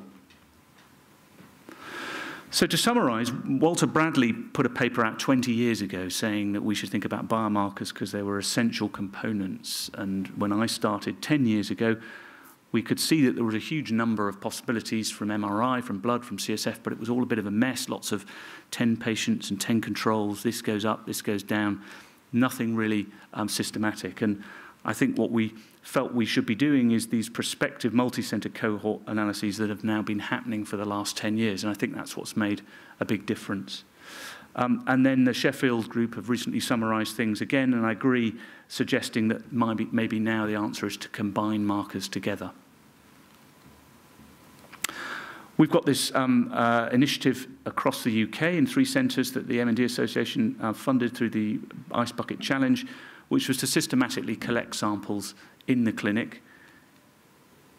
Here's a much younger version of me. It's weird. Someone told me, actually, that looks so young, but to me it just looks like I look now. I'm the guy on the right, by the way. The idea is that we can get samples from every patient in the clinic, whatever they feel they can give us. And they, telling patients what they think. It's very clear to me that people living with ALS want to do this. They want to take part and contribute. And actually, again, it comes down to us to make this happen. It is very logistically challenging. It requires a lot of personnel, but you can do it. And I think it's the way we have to move. We can't really always bring people back and do separate studies and days. We want to do this joined up in the clinic when we see them. So last slide, new cancer-style trials era. I think immediately we should be starting to test some of these biofluid biomarkers in the clinic. Blood neurofilament is possible to do without really expensive equipment, and is reasonable to get started on that to see how well it works at the individual level. I think that we as clinicians, academic clinicians, should be insisting that biomarkers are part of trials so that we know if drugs don't work in the future, why they didn't work. In the short term, I think we'll see biomarkers supporting the sort of frameworks you'll hear from Angela later. And I'm very excited about, there are 100 drugs out there at phase 2 level, or repurposed drugs. These are things that are licensed for other conditions, whatever.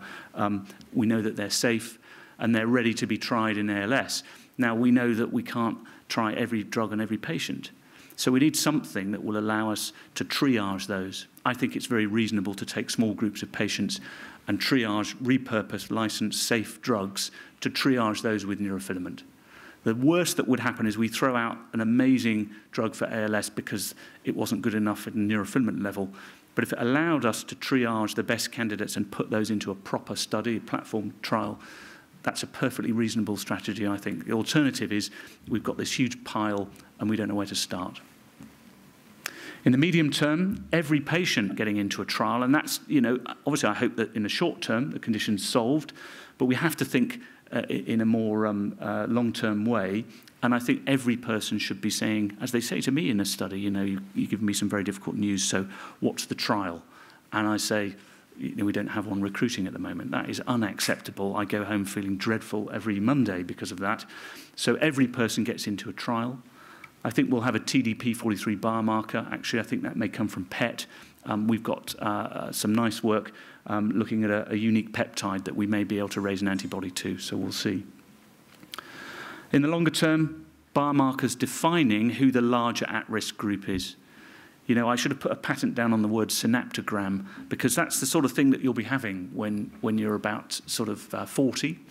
You'll have a synaptogram which will start to suggest whether your networks are coming to pieces both at a structural and a functional level, and there'll be other tests that will point you in the direction of which particular networks are degenerating, and they're the people that we'll be targeting, and that'll be the future. It'll be a preventative strategy. Just want to thank the people that make it all happen. As you heard earlier, multidisciplinary care is probably the single most important thing that we've done in terms of patient survival and quality of life. And I think that all of the clinical research has come from that. And if we don't offer that sort of care, then for all sorts of reasons, we can't take the clinical research forward. So it needs a really great team in the clinic, and my co-colleague Kevin Talbot in particular, and our specialist nurse consultant, Rachel Marsden. And then for me, involves a lot of research fellows, some very talented postdoctoral scientists, and of course, some collaborations more widely. Thank you.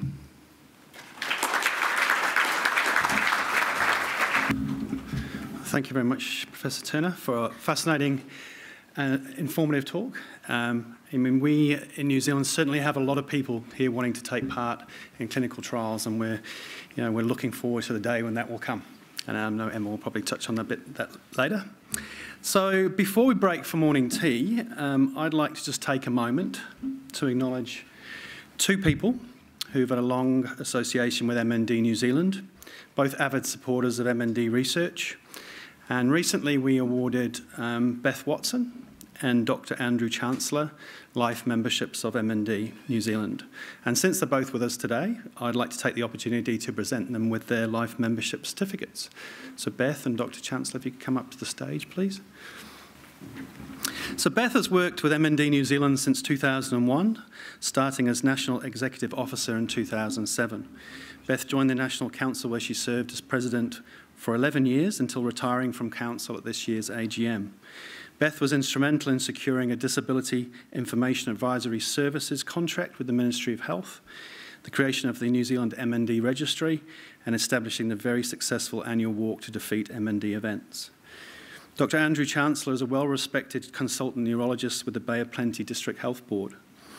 Among his many achievements, Dr. Chancellor undertook a research doctorate at Edinburgh University, and the outcome was the initial work which established the Scottish Motor Neuron Disease Register. Dr. Chancellor recently stepped down as Honorary Medical Advisor for MND New Zealand after 25 years in the role, and his advice and insight has been hugely appreciated by the New Zealand MND community. So on behalf of everyone at MND New Zealand and from the MND community, I'd like to thank both Beth and Dr. Chancellor for their commitment in improving the lives of people living with MND, and welcome them both as life members. You're hiding behind the lectern.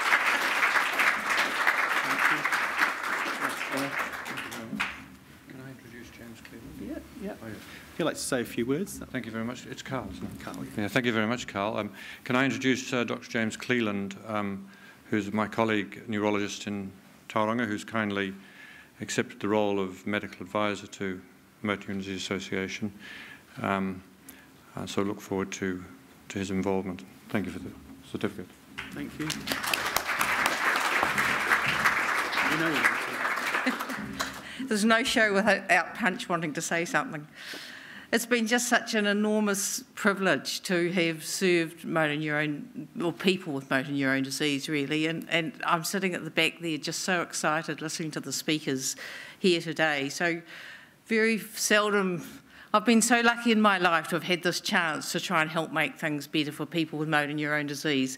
And it's just so wonderful to have here today international researchers talking about real hope. You know, let's hope we see some change. So thank you to people with motor neuron disease for giving me this amazing opportunity. I'm going to present to you a little bit of specific work that we do, but in the interests of keeping it very broad and giving a real introduction to a flavour for research across what we're doing, I'll also try to put our research into perspective and present to you the nature of our research, which is to act more of a hub for motor neuron disease research in New Zealand, connecting out to other research groups, but also being kind of the core where most of the activity is happening. So I hope I can achieve that goal of showing you a broad overview of what we do, but also get into some nitty-gritty and specifics for those who come along for the ride. So here's a picture. I've showed this slide at many different meetings now, but this is the way I think of the research infrastructure we currently have in place to do motor neuron disease research in New Zealand. So we have, I'll come back to the brain and biobanks because most of my talk will pertain to those. But you've heard a little bit about the patient registry and Zara, is it right? Zara? Sorry, she's new and I'm not good with names. Zara will talk about the patient registry, which has been going now for a couple of years and I think is really going to underpin a lot of what we are able to do with research. I'll talk also about the national MND genetics study that my team is running, and really without Lydia, who's the manager of our motor neuron disease research network, together with Claire, this meeting wouldn't have happened. So it's really a goal of the research network that groups with an MND research interest across New Zealand connect with one another. And this is really the ultimate example of a face-to-face or kanohi ki te kanohi. And I think together all these infrastructures, these building blocks, are going to set the scene for us to approach the kind of amazing work that's being done internationally by the speakers that we've heard already and who we'll hear more from. But today I'm going to mostly focus on what we do with human brain cells and human brain tissues. And I've just seen my esteemed colleague, Mike Dragonoff, come in at the back of the room. He's the director of the biobank, and some of the work I'll talk about is under Mike's directorship. So he's an important player in this as well. First of all, just a little introduction to the Centre for Brain Research, which is where this kind of hub for MND research is happening. And although we're actually spread across a number of campuses and comprise 80 or more research groups and led by Professor Sir Richard Fall, the main MND research at the moment is being conducted just opposite the hospital, which gives us a really great location from which to conduct work with patients and with brain tissue as well, which comes sometimes under the tunnel, literally under the road. We're connected, these two sites. So there's a real focus on the clinical and translational relevance of what we do. This is the team. Hopefully, I can see some of them in the back there. Hopefully you'll get a chance to meet some of them and ask any questions you have pertaining to the specifics of what we do. But I have a very committed and lovely research team, and we really span the range, right from looking at cells in a dish to brain tissues, genetics and symptoms of people living with disease, and engaging with the community. And as Richard said, you know, we're not the CIA. We don't try to keep it a secret what we do. We want people to know. So first of all, I worked with Chris Shaw at King's College in London for 4 years, and I came back in end of 2013, early 2014 to New Zealand, and I knew that people in New Zealand had motor neuron disease, but it was really unclear to me who had the disease and how many people, and just how to start tackling this disease to get ourselves in a position of understanding motor neuron disease in New Zealand in the same way as it's understood elsewhere. So despite being a cell biologist, I knew it was really important that we start to look at who actually has this disease. So one of my students who's here today, Maisie Cow, ran this study using mortality data, so national death certificate data, to understand just how many people have died from motor neuron disease over the last wee while. So we knew from previous literature that, well, we had heard from previous literature that there was a high and increasing incidence of motor neuron disease in some regions. So this study was specific to the Canterbury region, and it was, you know, really a quite astounding finding that our rates were the very highest in the world, and in fact were increasing, really going off the charts. So did this apply just to Christchurch, or was this a national phenomenon? I wanted to know. We both wanted to know, Maisie and I. So she examined around 20 years worth of data, 2,000 deaths from motor neuron disease, and this is the biggest data set that we could really collect at this time, and we're looking to look at incidence data from this point, but you know, this is the best we have for now. What we found, astonishingly, is that our rates are not increasing. It's somewhat reassuring, actually. If we account for the fact that New Zealanders are ageing, all populations around the world are ageing, and if we account for that, remove that ageing factor, our rates aren't increasing. But what we did find is that our rates are high compared to elsewhere. We took the raw data from lots of other studies and processed them in the same way as our data to make them strictly comparable. In fact, I think Orla gave us some data from her studies. And we found that New Zealand is right up there with other European populations and having very high rates of motor neuron disease. Perhaps Grace's study has explained to us a little bit about the environmental factors involved there. We're very interested also in the genetic propensity for New Zealanders to develop disease. So this got a bit of media attention, perhaps not quite the attention I was expecting. You know, these were some really striking headlines. This was a bit painful, kind of, why don't you know? I felt rather seen by this one, but it was very reassuring that then a global burden of disease study, which is a very big kind of epidemiological study, also using mortality data, reconfirmed our findings that New Zealand had really high rates of motor neuron disease. What was a little bit unfortunate is, again, the news media got hold of this, and we're really interested in the fact that New Zealand's deaths compare quite well. Well, you know, it's not on the right side of the numbers, but New Zealand mortality from motor neuron disease is very similar to those of comparable health systems. So in a health system where a person with motor neuron disease can come, be appropriately diagnosed, they have good access to that healthcare and to that ascertainment, the rates will be roughly the same. But there are other countries in the world where that's not true, where access to neurology is poorer. All these studies account for aging, so even if the population is younger, we kind of artificially age them, so that's not a major problem, but it's the access to good neurological diagnosis that's different across the world. And so what you see is that the global rates are very low because of this disparity. But of course, the New Zealand news media took this and said we have a rate that's 5 times the global average. I don't want you to take that message away because that's not right. If we were looking at comparable health systems, the New Zealand rates are high, but they are within the realms of reason. So the next study we did was start to look, okay, if our rates are similar to those in comparable health systems, do our genetics and neuropathology of disease look similar to what is known elsewhere? So that is, are the causes of disease in New Zealand the same as elsewhere genetically? And if you look at the brain tissue of people who have died from this disease, do their brains look any different? And the spoiler and probably rather obvious result was that no, our motor neuron disease is not very different in New Zealand. But this was a foundation from which we can start to build and do more studies. So the New Zealand Neurological Foundation Human Brain Bank has been banking brains under Sir Richard Fall's custodianship for over 20 years, must be 25 years now, 1994, 95? 40 years. Right, so the actual establishment of the bank seems, you know, it's very recent in the history of the Brain Bank compared to how long Richard's been doing this. But, you know, we've collected these brains from people, from families with motor neuron disease, and our first look at characterising those brains showed us that indeed these have the same clumping and aggregation of the molecule TDP-43 as are seen in brains in every other part of the world. Most of our cases had no family history, but the number of people with a family history was pretty similar to what we would expect elsewhere. Perhaps a bit high, actually, because families are really motivated to donate brain tissue to our bank. And we did find, people with the C9orf72 mutation, and they had a really interesting, but also already known, pathological signature of other clumps aside from just TDP-43 in their brain.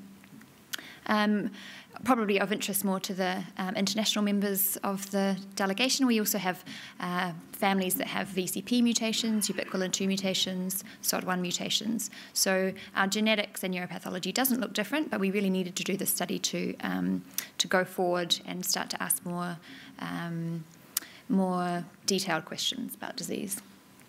So one of these is this really just a motor neuron disease? I think Martin really touched on this nicely.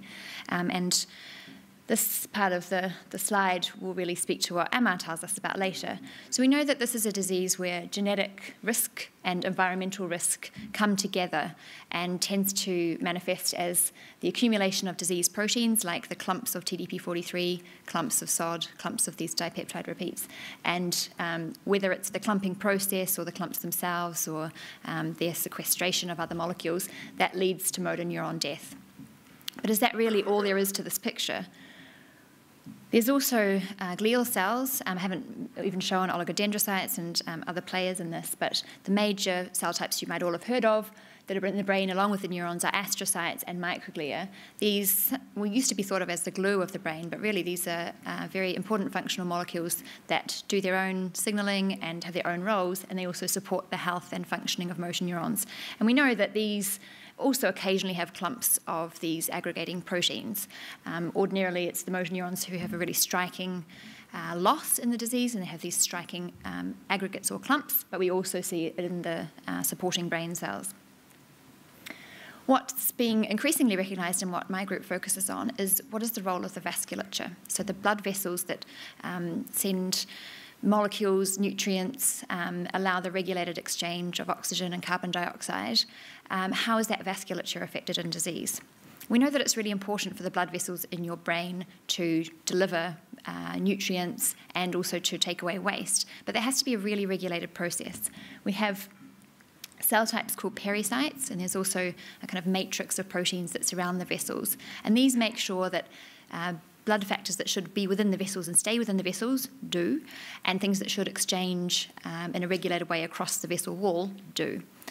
If you have a loss of these pericyte cells, then what happens is you tend to have unregulated leakage across the vessel wall. So parts of the blood that should really stay in the bloodstream are starting to leak into the brain tissue. We call it the parenchyma, it's the meat of the brain. And that is a problem because the motor neurons can be vulnerable. That can act as an irritant to motor neurons that already have issues.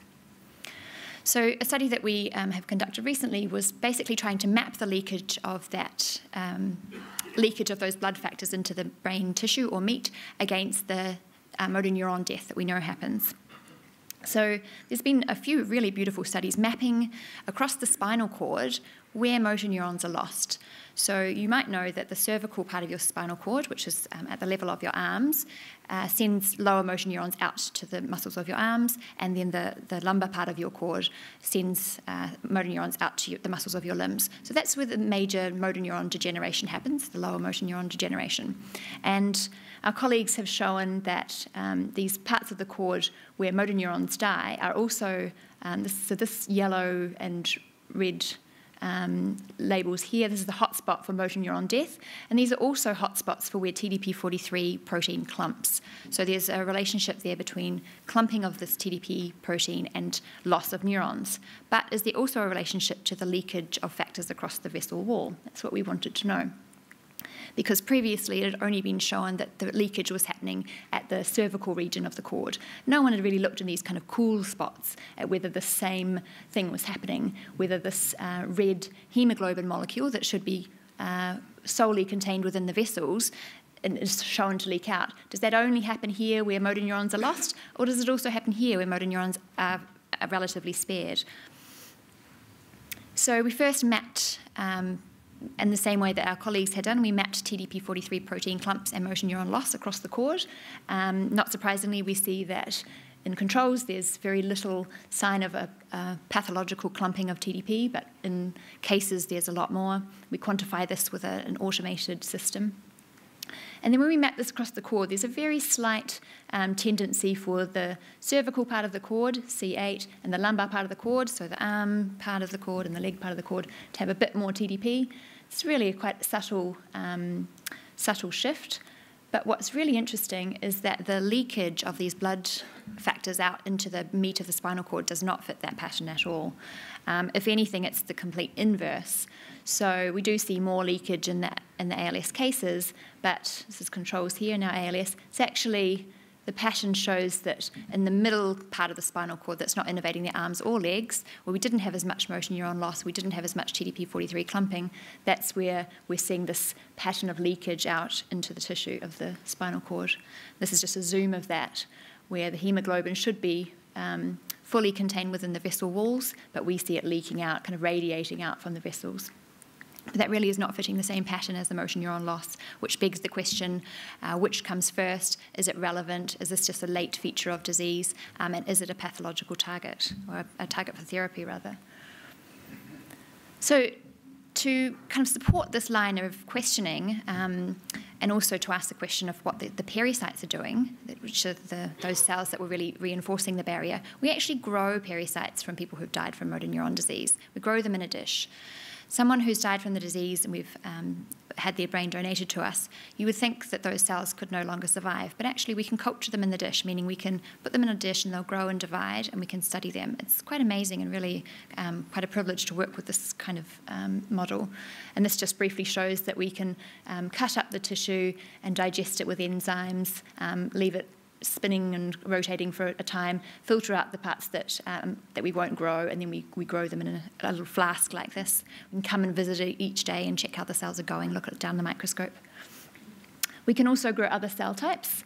We can grow the pericytes, as I've said. We can also take the layers of protective coating from off the brain and dissect them into small clumps and have them growing in the dish. Those are the meninges. And occasionally we get microglia, which is the inflammatory kind of clean-up molecules of the brain. So now we're going to get into the tricky science part. So come along with me if you can. Have some water and maybe a breather if you can't. So these pericyte cells, we know that they are not only important in maintaining the barrier between the blood vessel components and the meat of the brain and the meat of the spinal cord. They're also involved in neuroinflammation. They send out little molecules, we call them cytokines, to tell the rest of the brain what the inflammatory position of the brain is. And this can regulate the activity of neurons also. And one of the major chemicals that these pericyte cells send out is a chemical called interleukin-6. The jury is kind of out about whether this is a bad thing to be floating around the brain or a good thing. So it probably depends on the amount of the interleukin-6 and the context for interleukin-6. But what we do know is that pericytes just absolutely pump it out. So this is pericytes that we've stimulated, and they're just pouring out buckets and buckets of the stuff that we can measure from off of them. What's really interesting is that this molecule is regulated by our key disease protein, TDP-43. So we know that the clumps of TDP-43 in the motor neuron disease brain are probably meaning that the TDP-43 doesn't work very well. So the expectation is that this interleukin-6 molecule will not be found at the correct levels. And some others have shown that if you take a mouse and you remove the TDP-43 from the mouse, this is the levels of the TDP-43, so they've removed it. Also, the levels of this interleukin-6 molecule are down. They're not able to appropriately make that molecule without TDP. And we're really getting nitty-gritty here now, but we can show the same thing happens in pericytes. We remove the TDP-43 from the pericytes. This is showing that the TDP-43 has gone down. And in the situation where we have no TDP, that's the white box, you can see that levels of interleukin-6 are down. So we need TDP-43 to be functional to have one of these key immune molecules secreted by pericytes. And we can show that that is true for lots of different ways to force the cells to make interleukin-6. So we know that pericytes need functional TDP-43 to function well. Whether or not they have functional TDP-43 is the question for our ongoing studies. And I won't go into this too much because the little ding-dong says I shouldn't. But you can talk to my student, Charlotte Dunn, who's done some beautiful work looking at whether TDP-43 is found at appropriate levels in these cells.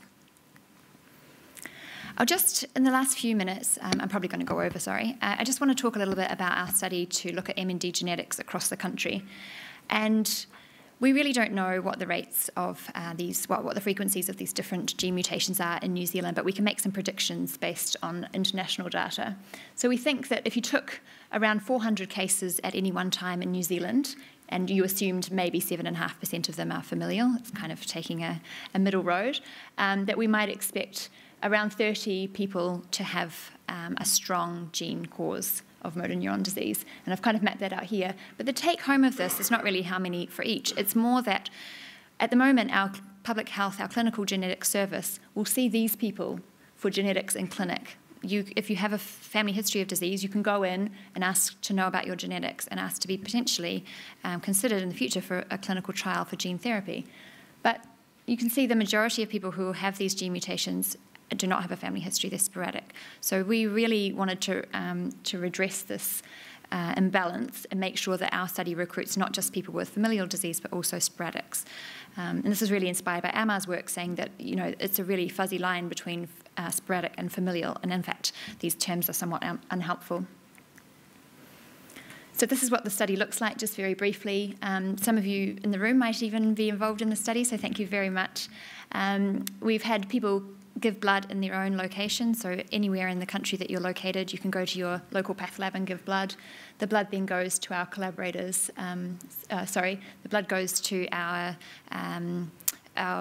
genetics screening facility in Canterbury. They extract the DNA. They retain some of the DNA so they can do validation. We're setting up capacity within New Zealand to actually do all this, but on a research status, we send the DNA to our collaborators at University of Queensland. So they run huge panels of genes, test right across the genome, and they tell us what they think the result might be, and we can validate it back here at home.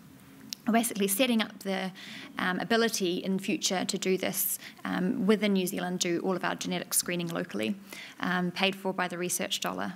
Thanks, public health system. And then we offer participants the option to learn their results. They don't have to, but we ensure that we return results in a very supported way through their own neurologist. So in summary, the Centre for Brain Research is becoming a hub for motor neuron disease research in New Zealand, and we really want to connect to everybody else who's doing motor neuron disease research and make sure that there's the capacity for working together. We find that the blood-spinal cord barrier is leaky in MND, but the relationship between neuron loss and that leakage is quite uncertain at this time.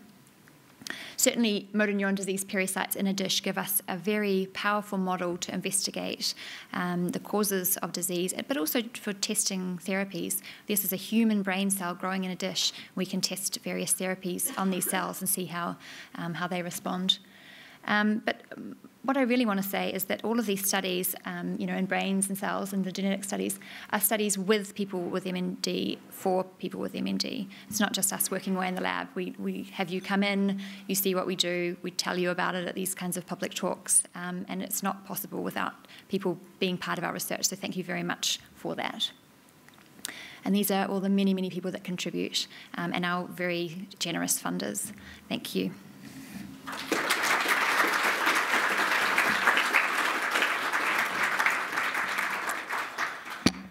Chris was actually trained in New Zealand. He's a New Zealander by birth and has been based in the UK since 1992. He was obviously 12 years old too, Ola. Prodigy. He's a professor of neurology and neurogenetics at King's College London, where I had the privilege of working with him. And over the past 25 years, his team have discovered actually quite a number of the gene mutations that cause MND, most notably mutations in the TDP43 gene. And he's also deeply explored the biology of those gene mutations in a huge array of different models. And I think it's really telling that Chris has switched from that real discovery phase and is making good now on that promise of we need to know more. He's putting it into practice of, we've found a lot, now we're going to do something about it. So just to say that Professor Shaw will also be your host for this afternoon's session no, he won't be. Sorry, we've switched Chris out to save his voice. So Amar will be the chair of the afternoon session. But let's all put our hands together to welcome Chris Shaw to the stage.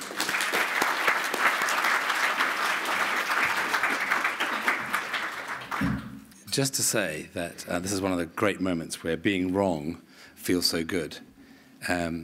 So when Emma is actually the smartest postdoc I've ever had the privilege of working with, and I was very reluctant to see her go back to New Zealand because I feared that there would not be enough support in the community for her research in a relatively uncommon disorder, in an environment in which there isn't often much funding for research. And, sadly, not always as much interest. And I couldn't be more wrong. Look at the people in the room today and the kind of success that she's built up and the team that she's got, which really is remarkable. I pointed out to Claire, that the very first motor neuron disease research meeting in the UK had only 80 people. So you've doubled that. That's pretty impressive.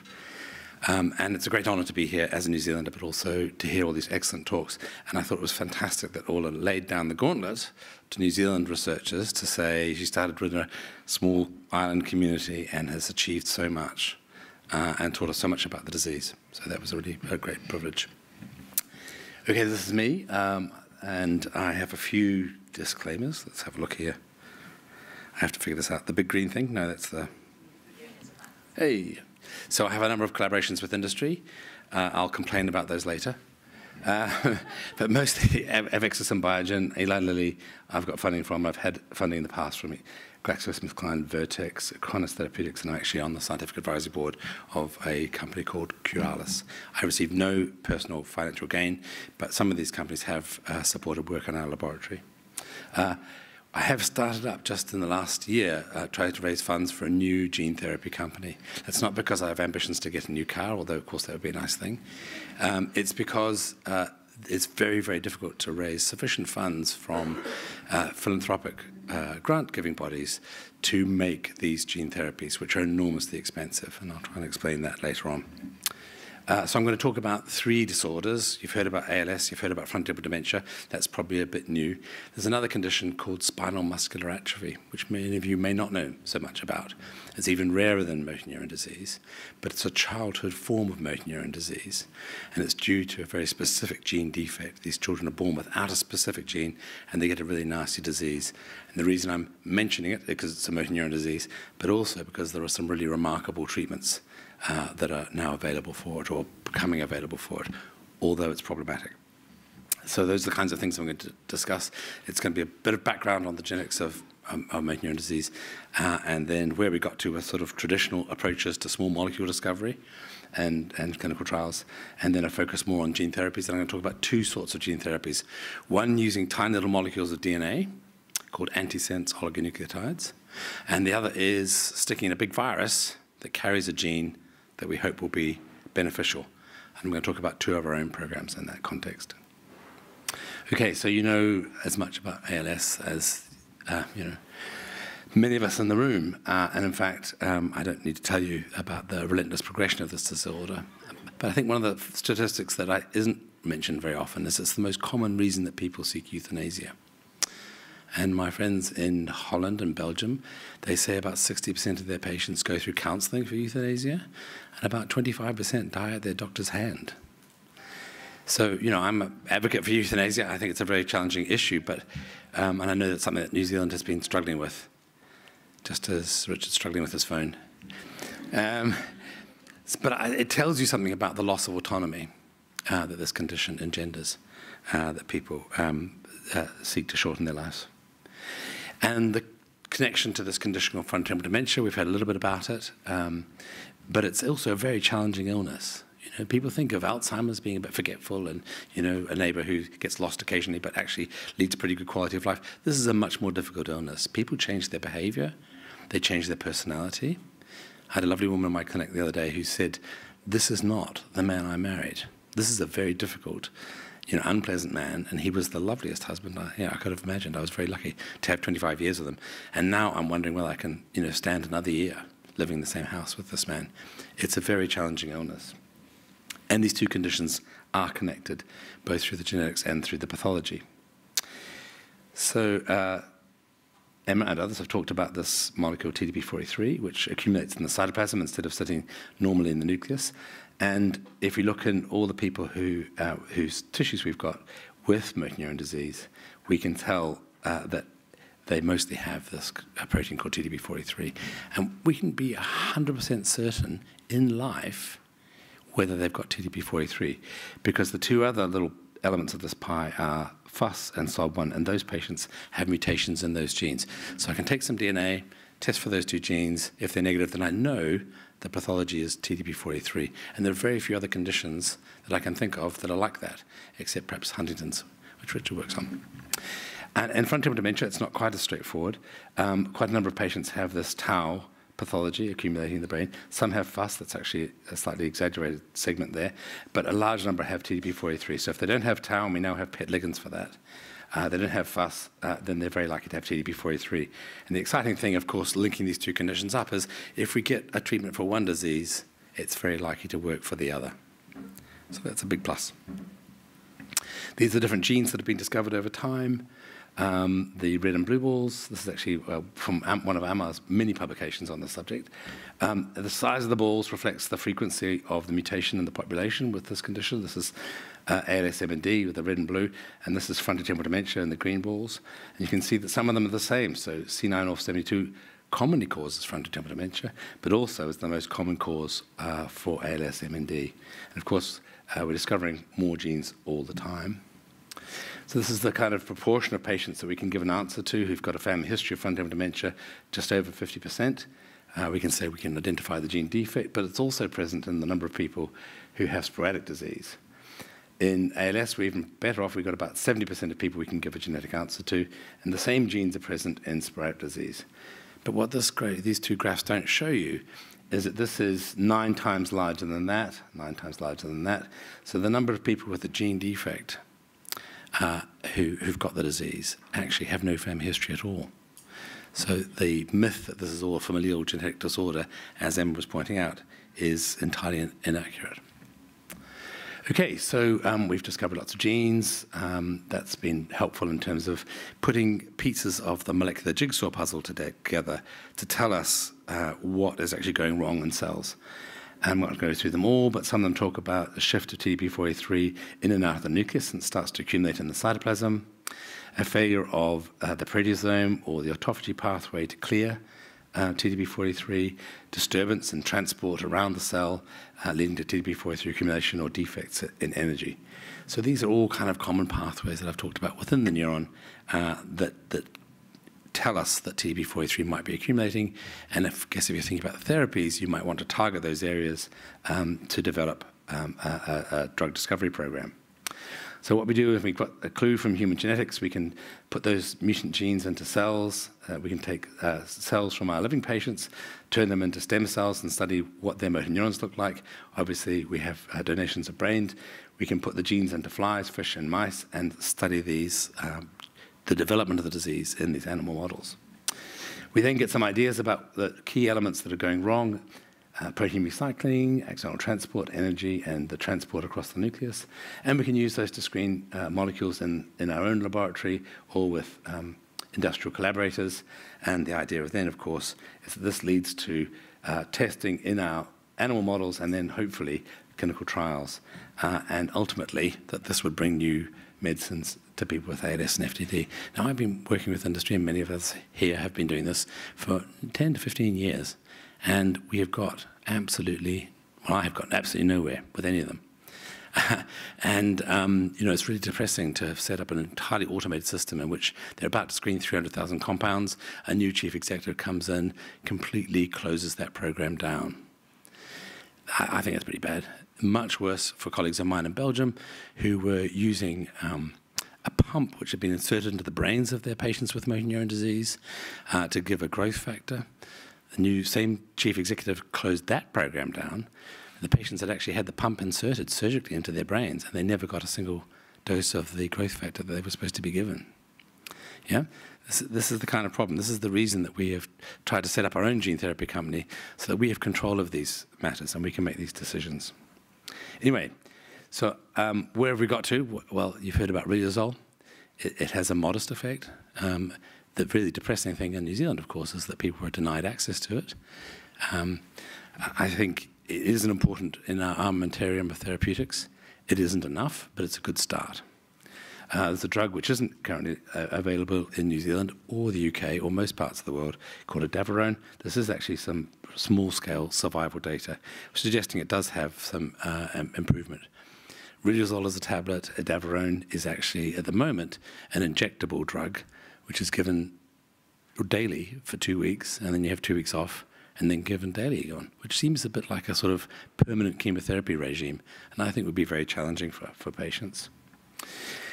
Aside from that, we have a fantastic multidisciplinary team, and as Orla showed you, that makes a huge difference in terms of people's survival, but also their quality of life, which is what most of our focus is. And we work very closely with palliative care physicians, many of whom are in the room, who do make the greatest difference in terms of managing patient symptoms and their care. So that is where we are at the moment. this is where we want to be. So I've been following the genetics of motor neuron disease for nearly 30 years. And at the beginning, I was saying, look, I can't promise that our discoveries will help you, but I believe that they will bring new therapies for your children. And now I'm seeing their children in clinic, and we haven't really had any new therapies. So this is what Emma referred to as it's time for us, or me anyway, to stop trying to discover genes and figure out how things work and to actually try and develop a therapy. And that's the plan. So sometimes I look in the mirror and I think, old dog, new tricks. This could be a very bad idea. But I'm working with some really smart people who are helping to try and make this a reality. So this is the other condition I was going to talk about, and I'm using it as an example of how gene therapy can really work. It's called spinal muscular atrophy, and the people with type 1 disease have very low levels of the survival motor neuron protein because their principal gene is defective. They've inherited a defective gene from both parents. The parents are well because they've got one healthy copy of the gene. And these children, they never sit. They never crawl, they never roll, they never stand.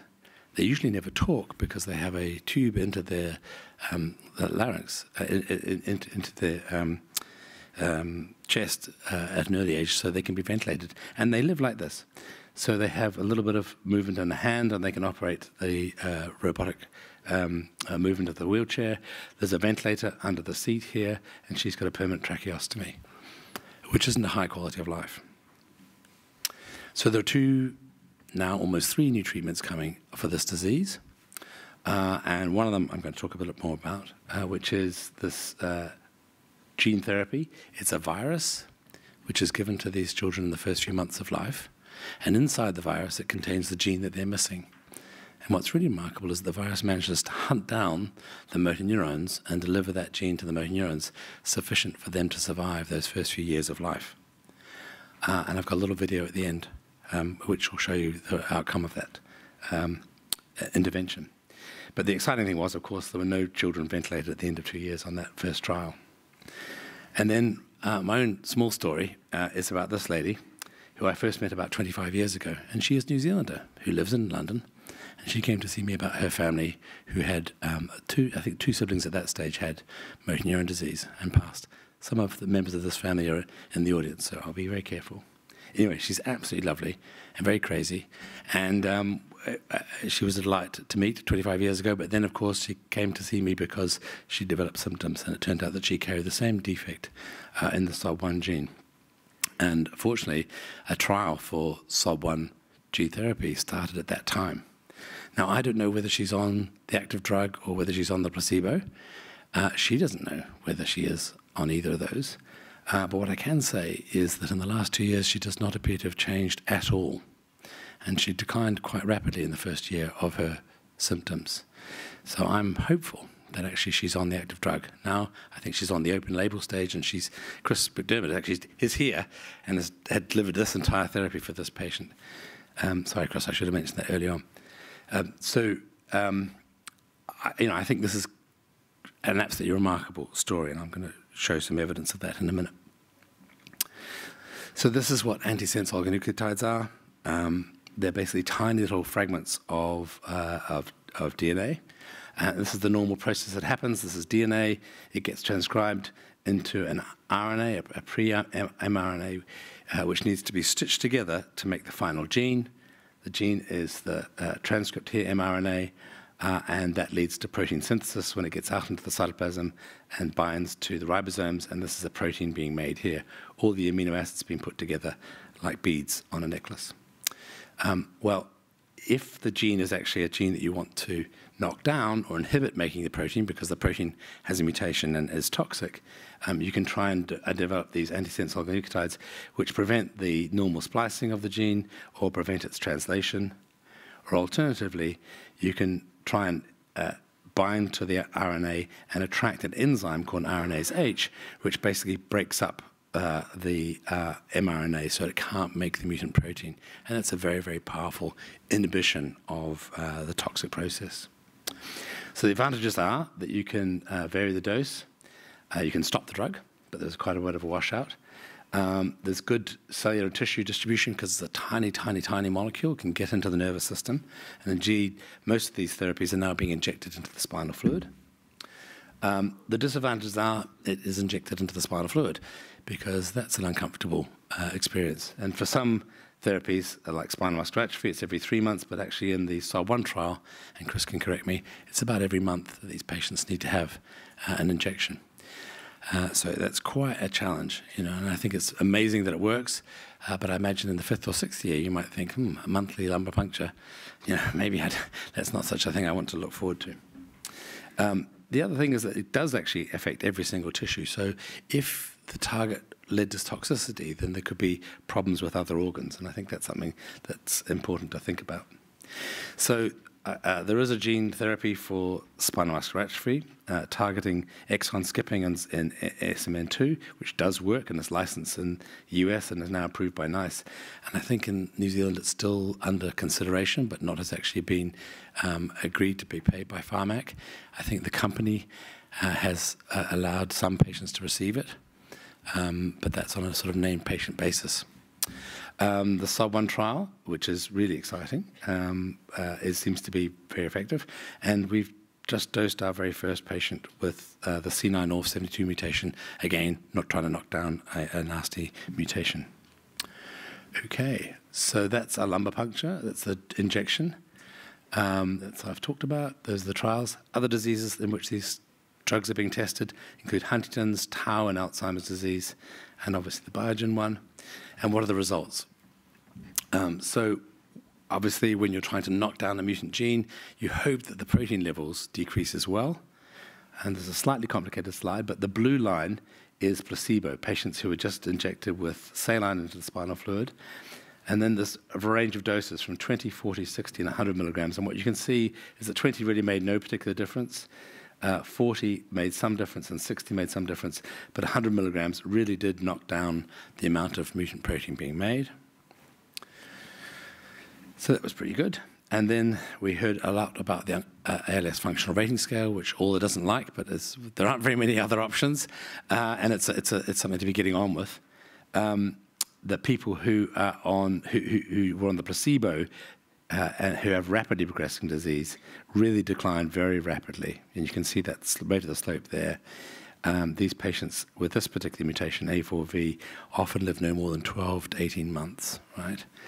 The same people who are on the drug and now have absolutely unchanged in terms of their function. So the disease was essentially arrested. Even people who have more mildly progressive disease, their disease has been arrested as well. It looks like this drug stops the disease in its tracks. Now, that would be consistent with the story of my patient, but obviously there's still more data to come. It looks like it does something similar with improvements in respiratory function, which seem to stabilize, and also muscle strength, which seems to stabilize. So this is a really dramatic event. And when I first heard this is about a year ago in the meeting in Glasgow, I had tears rolling down my cheeks because it was such an extraordinary outcome. The sad thing is, I've had 3 patients subsequently come to my clinic diagnosed with SOD1 mutations that we've not been able to get into trial, and 2 of them have died already. So I see one woman who's not progressing because she's on the active drug in the trial, and others who are not having access to those drugs and who are progressing and dying, which is a very hard stage to be at. Okay, now I'm going to talk about the different therapy, which is the virus. This is the virus. Up there, a little tiny ball. It's like a flu virus, probably one of the ones I've caught in Australia. And inside it, you can put in the genes that are missing, and you can put in any gene pretty much you want. This is basically a measure of whether the children survived long enough when they went on to ventilation. And basically, by this line here, every child with type 1 spinal muscular atrophy would be on a ventilator. And in this trial, none of them were, which was very exciting. This is a muscle score with a maximum score as being 64. In infants and children, it's obviously difficult to test muscles normally, but they have a very good system for doing it. And a child that didn't respond particularly, this is a very typical low-level score that you'd expect in a child with spinal muscular atrophy type 1. No child with type 1 has ever got a score over 40. All the children who responded got scores over 40. 2 of them have almost normal scores. So, really a really remarkable result. The bad news is the company was bought by one of the very large pharma companies called Novartis, and they are charging $2.1 million US dollars for that injection. So some insurance companies are actually paying this. But you can see that's a pretty prohibitive thing. Now, the cost of manufacturing antisense oligonucleotides is minute. The cost of manufacturing the virus is enormous. But it's not 2.1 million, right? So this is something that needs to be addressed. It's, again, the reason why we're trying to do this ourselves, is that we build some competition, and then we try and make these drugs available to people. Okay, so this is what we're trying to do. We're trying to put into the virus capsid interesting genes that we're interested in trying to promote, either genes that would supplement a gene that was missing or deficient, or enhance a pathway that was important, or knock down a mutation that's toxic, or a pathway which is contributing to the disease process. And this is just a green protein which we can show when we inject into the brain. We can see cells that turn green all over the brain from a single injection. And that seems to be going on for possibly years, possibly decades, these expression. This is just a mouse brain that we've injected. These are the different genes. This is the different programs we've got. We're trying to supplement progranulin because that's a deficiency. We're trying to knock down C9orf72. We're trying to knock down this pathway, ataxin-2, which we believe may help everybody with TDP. So it wouldn't be just if you have a gene defect, although it can be a defective gene. And then we've got a slightly crazy pathway trying to switch on the heat shock proteins, which essentially refold or clear abnormally folded mutant proteins. So I won't go into this in great detail, except to say that if we are supplementing a gene and we can measure the protein in the blood and spinal fluid, we should be able to return patients up to essentially normal levels. In these patients with frontotemporal dementia, we can follow brain volume loss, and you've seen some wonderful images from Martin earlier on. And what we're trying to do is arrest the progression of the volume loss. And there are other sort of pretty interesting markers in the back of the eye. You can start to see changes in the back of the eye associated with disease, which we hope to be able to follow as well. So we hope to be in clinic within the next 2 years with this new drug. And this is, again, some mouse brains that we've injected with that particular protein, progranulin. This is by intraventricular route. You can see the green, this is green staining now, not just a green protein, but this is actually a stain for the protein that we're trying to get into our patients' brains. This is when we put in an intrathalamic injection, and the thalamus is able to deliver the protein all around the brain, almost in its entirety, at quite high levels in the areas that we want to see. So we're very optimistic about that gene therapy. The second program is ataxin-2, and this is the work of Aaron Gittler, who's an absolute genius. And he first studied in yeast and then in flies and showed that if you knock down ataxin-2, you could protect it against TDP-43. And then he did this experiment where he took a really super aggressive mouse model of motor neuron disease, overexpressing the wild-type TDP-43, and he crossed it with an ataxin-2 knockout mouse. So that is the mouse that's missing ataxin-2. Now, these mice are actually healthy. They don't seem to have much of a problem. These mice all die in 30 days. Right? They're sick when they're born, and they're all dead in 30 days. Half of them are dead within a week. So it's the most extraordinary aggressive mouse, and I would have told them never to choose this mouse because you're not going to get an answer. In fact, some of the mice now live beyond 400 days. Okay? Dead in 30 days or living 400 days. That is not a subtle outcome. I probably would have called the editor of Nature at that stage and tried to get that published, but he went on to do another interesting experiment, which was to use the drug, the antisense drug, to knock down ataxin-2 at birth. Remember, these mice are already sick. They've already been accumulating TDP-43 during their embryonic development. And it wasn't quite 400 days, but some of them lived out past 160 days. So again, showing that this is a really powerful pathway which we may be able to knock down and ameliorate disease in people with sporadic disease, which is basically everybody with motor neuron disease could benefit from this if they have TDP-43. Okay, we aim to be in, I got a little flute as well, in clinic by 2023. Okay, so we've got mice that get all these different disorders, and we're going to try and use those to help decide how we're going to progress.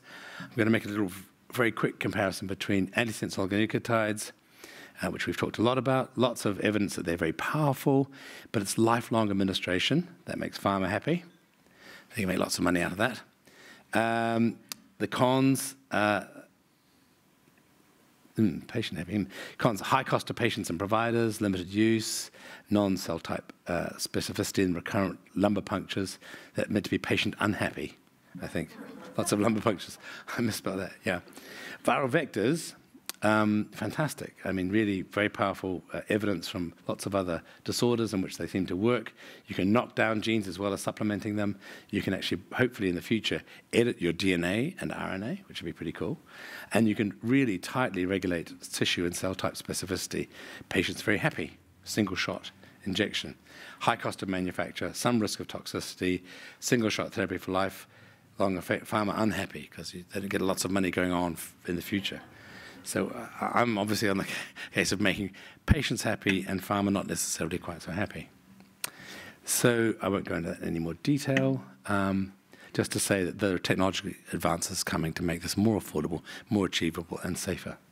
So then I've just got a little video, if you could play that. And this is a story of spinal muscular atrophy, or SMA type 1, is the leading genetic cause of death for infants today. A devastating fact this family knows all too well. Our first daughter, she was diagnosed with SMA type 1 at 6 months of age, and she passed away at 15 months old. This is a disease that is devastating for infants. A large percentage of patients die before 1 year of age, but 95+% are gone, unfortunately, by age 2. SMA rapidly robs babies of their ability to move, talk, swallow, and eventually breathe.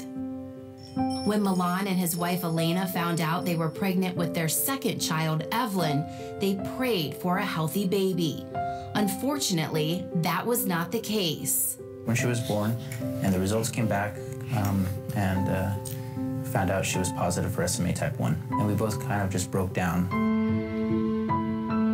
We found out about the clinical trial here at Nationwide Children's Hospital. This is really the first time that we've been able to apply gene therapy to any neuromuscular disease. Today was a very special day for Evelyn. She was given genetic therapy for her missing SMN gene. Babies with SMA are missing a gene vital for development. Through a one-time injection, gene therapy replaces this missing gene.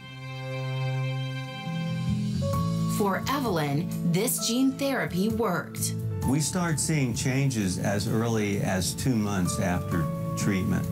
She started to push, and she started to get more active, holding her head up. And a little after 3-4 months, she rolled over on her own. Now 3-year-old Evelyn challenges Dr. Mendel to a dance-off at her annual follow-up appointment. She comes back after 3 years, and she runs up to me and hugs me and says, "Dr. Mendel, I love you." I forget that she has SMA. This is a healthy girl, and she does everything that a normal 3-year-old child would do. Something like that has never been achieved before. With our first daughter, it was just devastating to lose a child. You lose all dreams you had for their future. And now we can actually save for college. Okay, so that's quite a hard watch, isn't it? But it is pretty remarkable that some of these therapies are making such a big difference. And I'm not sure that there's an easy success in motor disease just around the corner like that. But I think we're learning a lot from these earlier successes in other fields to be able to try and translate that to treat people with motor neuron disease. Thank you very much. These are all the people who've done all the work. Of course, I don't do any of the work. And it's funded by lots of different people. But thank you very much for listening.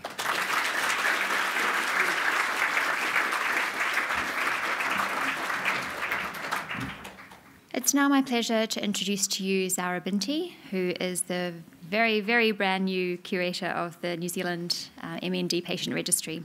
So the registry was launched in May 2017, connecting people with MND to researchers and enabling their participation in research studies, including in my own lab. So here to talk more about the registry, please welcome Zara, who has very recently been appointed, and she hails from Pakistan, where she qualified in medicine and surgery from the Services Institute of Medical Sciences, Lahore, in Pakistan. So Zara moved to New Zealand in 2016, and she spent some time exploring our beautiful country as well as working on registering with the Medical Council of New Zealand. Thanks, Zara. Good morning, everyone. I'm very pleased to talk to you all today and representing the Motor Neuron Disease Registry. And I would like to thank the organizers of this conference for this opportunity. I also want to extend the apologies from Dr. Richard Roxburgh, who is currently overseas attending another conference, and I'm doing this presentation on his behalf. And I also want to say that the work that I'm presenting today is the work of Carrie Walker, who is the previous registry curator, and she has definitely done an amazing job. So I'm going to give a brief overview about the Motor Neuron Disease Registry in New Zealand, its work, and the recruitment process of the participants.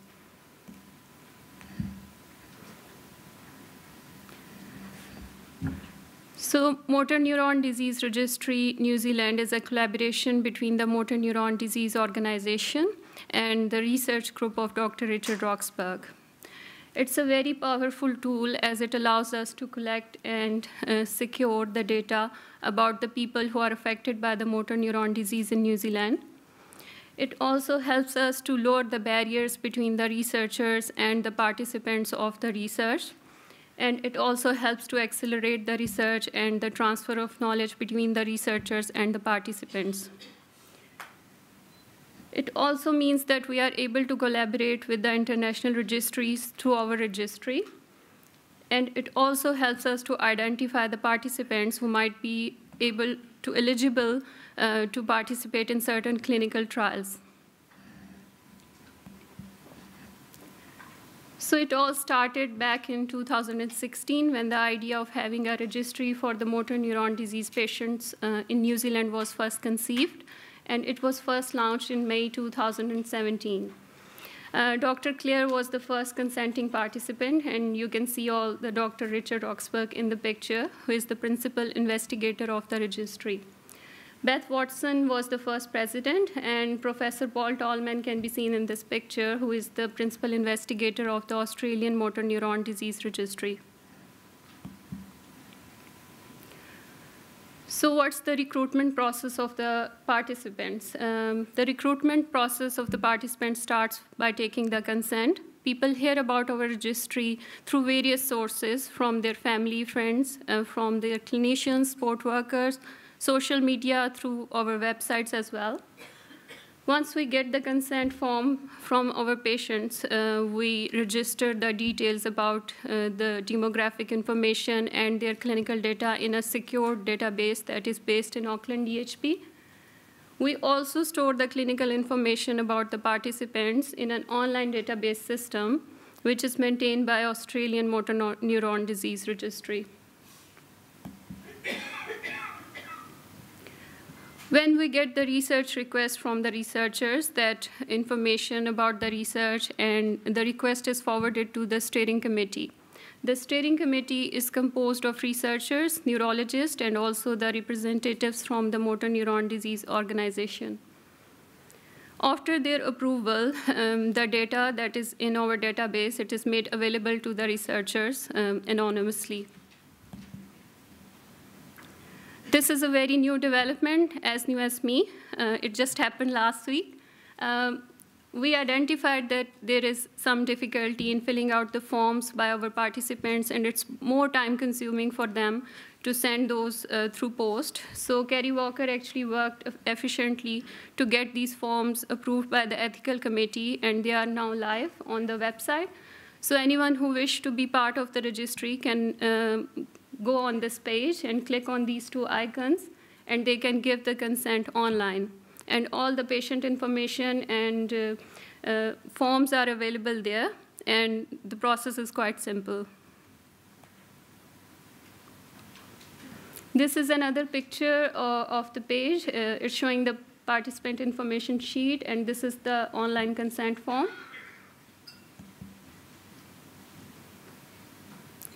These are the numbers about the registry at the moment. We have 211 participants on total, out of which 160 are the active participants, which are from throughout the New Zealand. Registry published this paper last year in November 2018, and it is very important as it highlights the work of the registry on international level, and it makes sure that international researchers are aware that our registry exists, and the participants are happy to be contacted should there is an international clinical trial available. These are the research study for which we have recruited the participants already, and the upcoming research study of Dr. Emma, which we are in process to recruit participants at the moment. A very important aspect of the registry is the collaboration with the pharmaceutical companies. We are getting requests from them, and we are also proactively contacting them to make sure that our participants can participate in the research if there is an international clinical trial or there is a new drug available. That is all. These are the contact details of the registry. Please feel free to get in touch, and please spread the word about the registry. It's really important, and all of you can make contribution and help us to get more information about the participants and the people affected with motor neuron disease in New Zealand. Thank you very much.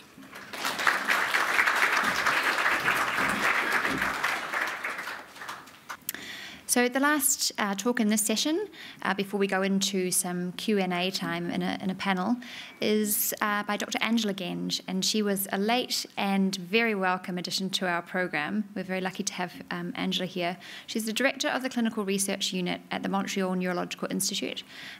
She's been doing that since 2004. So the unit develops and executes over 100 clinical trials at any one time, with an emphasis on ALS. Also other rare neuromuscular disorders, multiple sclerosis, and primary brain tumours. So please give a warm welcome to Dr. Angela Genge, presenting.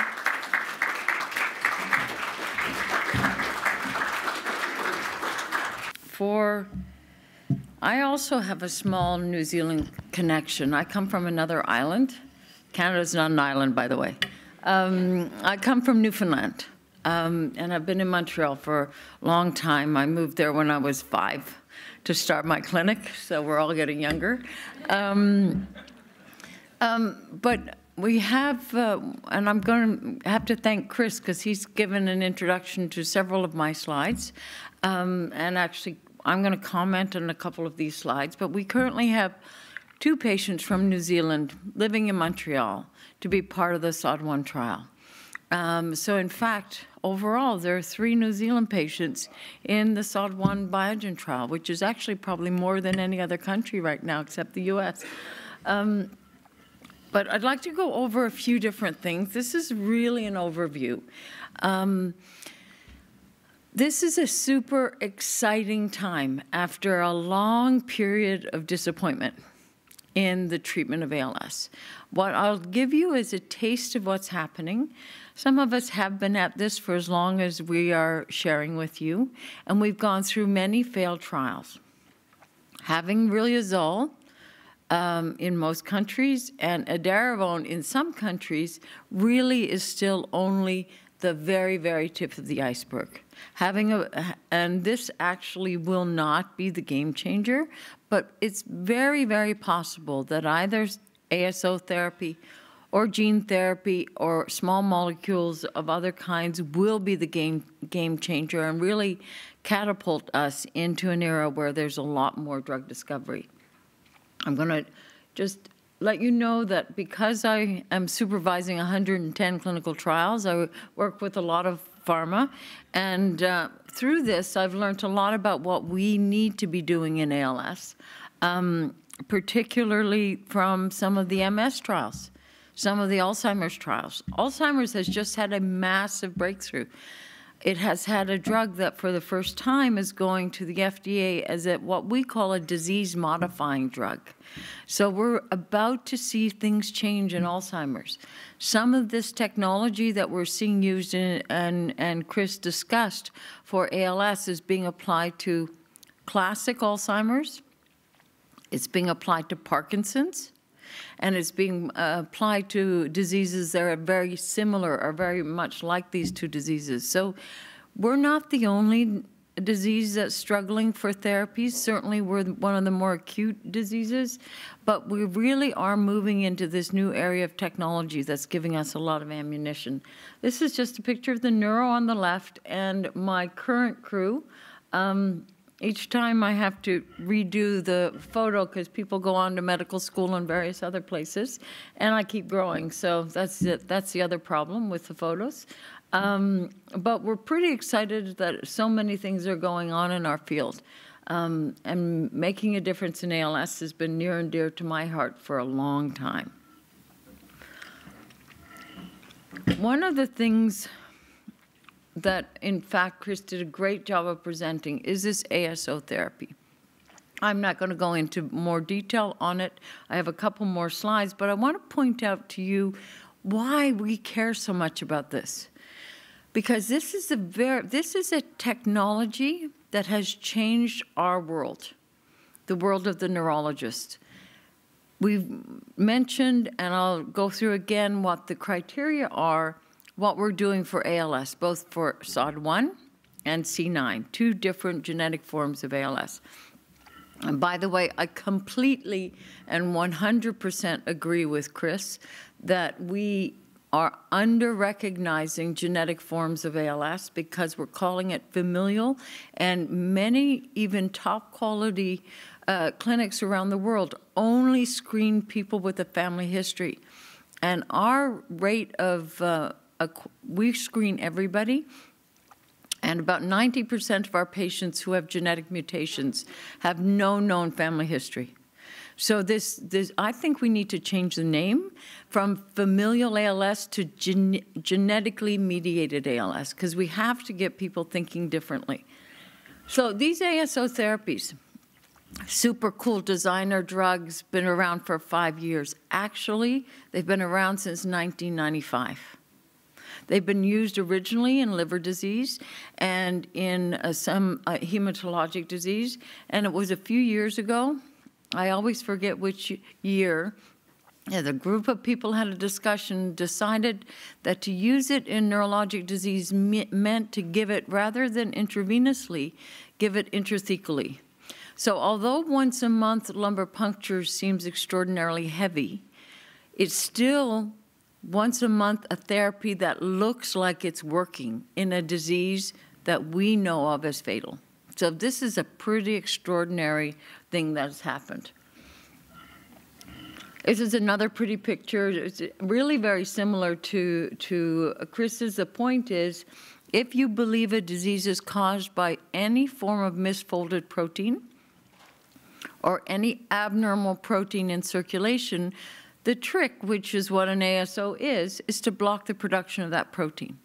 Now, every time we block a production of a protein, we worry about blocking it too much.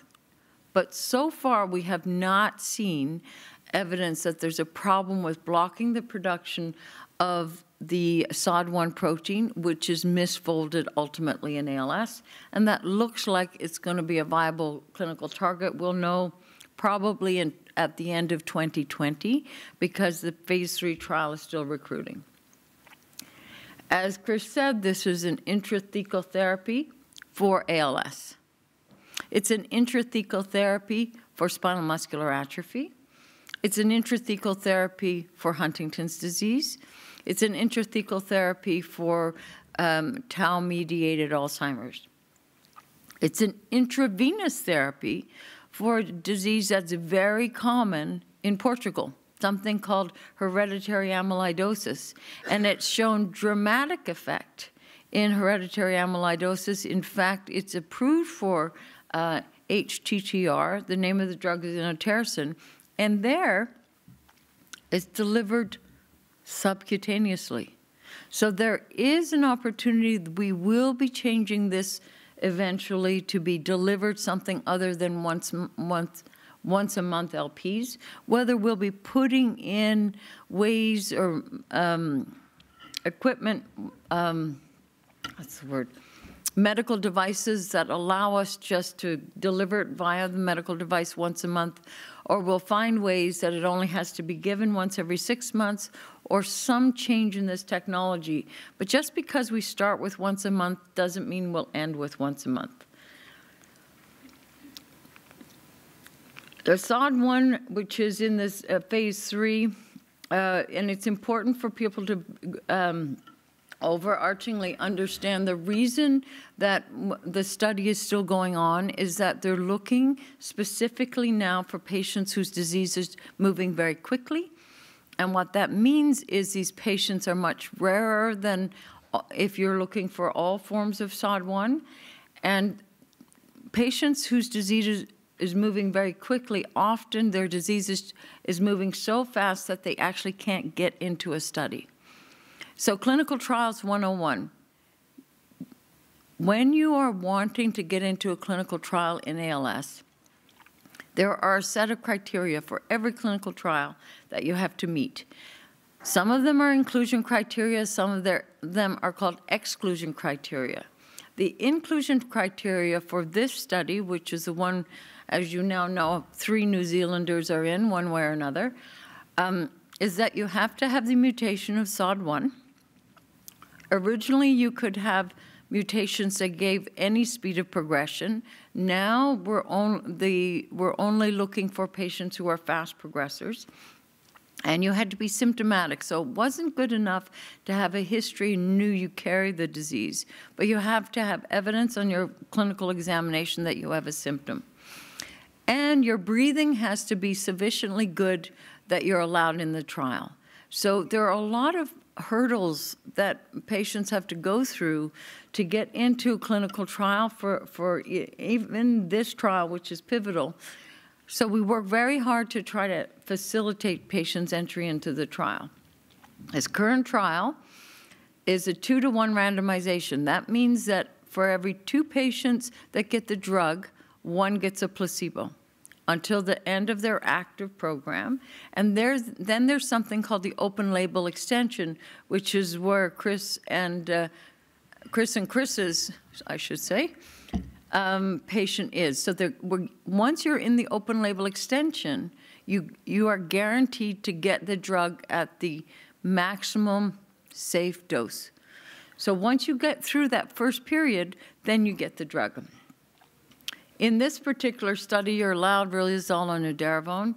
That only affects certain countries, particularly the US. And there's a bunch of things we're following to make sure that not only do we believe that the drug works, that we can prove it. And that really references back to Martin's talk earlier. Biomarkers are not just a research interest. Biomarkers are going to change the way we develop drugs in ALS, because we're going to be able to see one of these biomarkers change before the clinical picture changes or somebody's physical examination changes, and we're going to be able to make better decisions as to which drugs go forward and which drugs don't. So all of this is really important. This is another way to write it. I'm not going to go into it anymore, but the key point about the fast progressors is they have to be changing every month, and they have to have good breathing. So I'm struggling because I've had at least 4 patients who have been fast progressors with the SOD1 mutation who I can't get in the trial because by the time they physically get to me, their breathing is no longer good enough for the trial. So it's a really tricky thing to do to prove a drug effective in a disease like this. What else are we doing, though? Well, Chris alluded to the C9orf72 program. Why are we so excited about this program? Well, there are a lot more people with C9orf72 worldwide. It's currently the most frequent genetic mutation seen in sporadic patients. So I've been screening for C9orf72 and SOD1 for at least 4 years, every patient who comes to clinic. We're trying to get more and more people to do that. It's continuing, it's moving, but if there's one test that needs to be done on every sporadic patient, if you have to choose, you start with C9orf72. What's important about this one is it is still in phase 1. There's been some new developments that means that we're in a pause period. It should restart next month. And we'll be looking for patients until we finish the phase 1.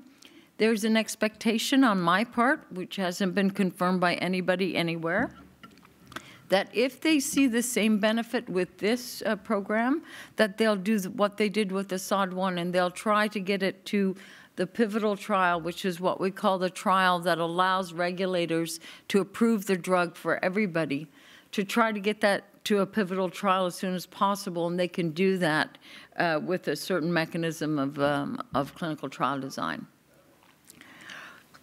So I mentioned how excited I am, obviously. There are 2 other ASO technologies, ASOs being developed, Strathman and Ataxin-2. And with that, we have really, with the ASOs, we have the first opportunity to change this disease unequivocally. And so we're really hoping that we'll get a really positive signal from this phase 3 clinical trial. If you're in the clinical trial now and you roll over into the open label extension, at least in Canada, what that means is anyone in the trial gets to stay on the therapy until that drug is available in the country in which they live. So that is what is expected by Health Canada. An example in multiple sclerosis was a drug called Gilenya, which was game-changing for MS. And the company provided the drug for something like 10 years to the patients who were in the pivotal trial. So that's the other side of the clinical trial effort that you need to be aware of. We are pushing very hard to make sure every single clinical trial has an open label extension so that any patient, any person who participates gets the long-term benefit if the drug is successful. But it's super important to understand that it's not just they get it for 6 months and then they go home and they get nothing. In fact, we push very hard that they get ongoing access to the real thing. This is another company, another pharma that has had a recent success and is now going to be in the ALS field. This company is actually Swiss, and it developed the drug that has been game-changing for Alzheimer's disease. It's a drug called aducanumab, and it's currently being, the paperwork is being done, is the best way I can say it, to get the drug approved for Alzheimer's in the US based on some positive trials. The company does something really interesting in that it's about, I think the company is about 20, 25 years old. And it came out of an idea that not everybody gets ALS, Parkinson's, and Alzheimer's. And the idea was, is it possible that the really healthy, really elderly actually developed antibodies that protected themselves from the big 3? Is it possible that our own immune system, if it's particularly strong, is capable of fighting off at least the misfolded proteins that develop in this disease and therefore prevent the onset of the disease? That's the concept. So the founder, the person who started the company, went around Europe to find as many, and in fact, I think he went everywhere in the world, to find as many very healthy, very elderly people as he could find. I don't know if he stopped in New Zealand. I doubt if he stopped in Newfoundland, but he stopped a lot of places. These 3 men are, I think, at the time of the photo, 93, 94, and 95. They're 3 brothers in Italy who own a restaurant and they eat good Italian food and they smoke and they drink wine and they're still sitting there at 93, 94, 95. So they're an obvious group to study because something must be good if you can do all those things and not get anything bad. So what they did was really took the blood of all these very healthy, very elderly, and did some screening to try to find antibodies that targeted, in the case of the neurodegenerative diseases, specific misfolded proteins that we feel, even if they may not be causative, certainly are important in the deterioration that occurs in these diseases. So right now they have aducanumab, which is an Alzheimer's monoclonal antibody developed from this technology. They have a drug for Parkinson's that is a monoclonal antibody directed at alpha-synuclein. And we've just started the single ascending dose for a monoclonal antibody directed against misfolded SOD1. This is an IV therapy. Right now, we think this one will be dosed once a month, IV, as opposed to intrathecal. But stay tuned over the next year and a half to see if what has just been proven with aducanumab in Alzheimer's translates to both Parkinson's and ALS. So another new technology. Like after 25 years, we're doing something new. It's really exciting. The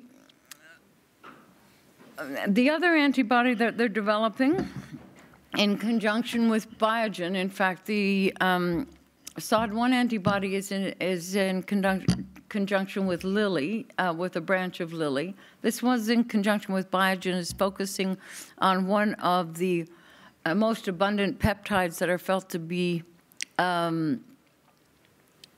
pathogenic in patients with the C9orf72 gene mutation. So we're talking about two different targets with a new technology that's intravenous. And within a few years, we'll know about these two. I won't even go into the gene therapy because Krista did such a good job. And I probably have the same virus he got in Perth. I'm just a day behind. But what I find most fascinating about gene therapy is that when I was 11 and working with one of the premier scientists in neuromuscular disease, George Carpati, which he actually saw gene therapy as a treatment for neurologic disease way back then. And so to watch what's happened in that video and know that we're actually not only in SMA, but going into SOD1, ALS, and many other diseases is pretty extraordinary. For those of you who think it's one little virus in one little capsid, so the capsid is a shell. The idea is that the AAV9 has been found to be the best delivery system. So you watch Star Wars, I don't even know the name of the ship, but think of the Star Wars ship that has to be fully loaded. When they did the SMA therapy that you saw the little girl after she received it, 400 trillion viral vectors were injected intravenously.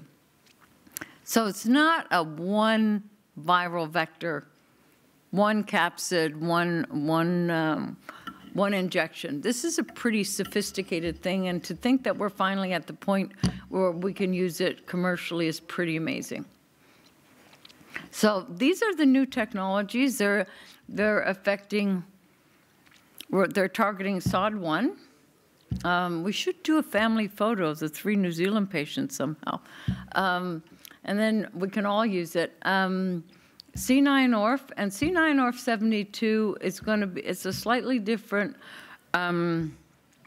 distribution around the world. There are huge populations in Finland. There are big populations in Quebec, but they seem to be in a lot of different places. Currently, the C9orf72 ASO is being used only for ALS, although there are plans to use it as well for FTD. In addition, we've got those new antibodies And we have some ideas of what we're going to try in these technologies for sporadic ALS, but is there anything else that we should be doing? I didn't even put cost up here, Chris, because the cost is going to only come down when there's more than one product on the market, and then we'll see a huge change in the cost. I don't think it's going to stay where it is right now.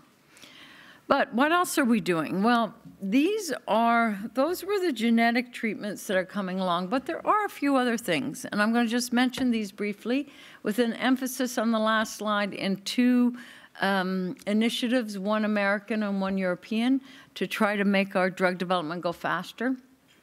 I collaborate with a scientist in Israel at the Weizmann, and we are basically on the verge in January of starting to treat patients with ALS in a phase 1 using an old antibiotic. One of the most complicated things I've ever done because of the we'll probably write a paper on how difficult it is to use a repurposed old drug that is no longer being made. But in fact, this project is really looking at biomarkers called microRNAs and really trying to use biomarker levels to drive our further development of this drug. So this is a real application of what Martin was mentioning in terms of biomarker development and how it will influence clinical trials. There is another study that is happening in Europe, which is, I think, a good part of TRICALS is involved.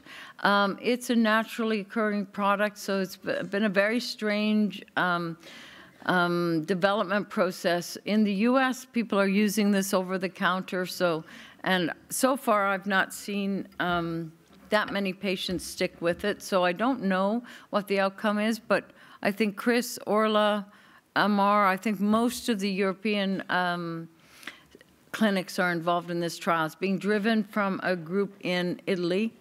Ibudilast, which is actually coming from the asthma field in Japan, of all places, is looking at seeing if you control a particular part of what I call the immune system, particularly the macrophage inhibitory factor, can you actually control the disease, control or change the course of the disease? We have heard 2 different outcomes for 2 different phase 1/2 trials for this with this drug, so I'm really not sure what we're going to find out. But at least we're starting to look at sporadic ALS patients and looking at new potential pathways that may change the course of their disease. Edaravone, as we have mentioned, we're caught currently with this IV formulation that is every 2 weeks on, every 2 weeks off. Patients get very tired of this. It's approved in Japan, Korea. The IV formulation is approved in Japan, Korea, the US, and Canada, but not available yet in Canada. It's used in some countries in Europe through different mechanisms. But it's very difficult for the patients to use. So there is now a study which is going to try oral edaravone and see if they can get the same levels of drug using an oral formulation, which would allow us to get rid of the intravenous formulation.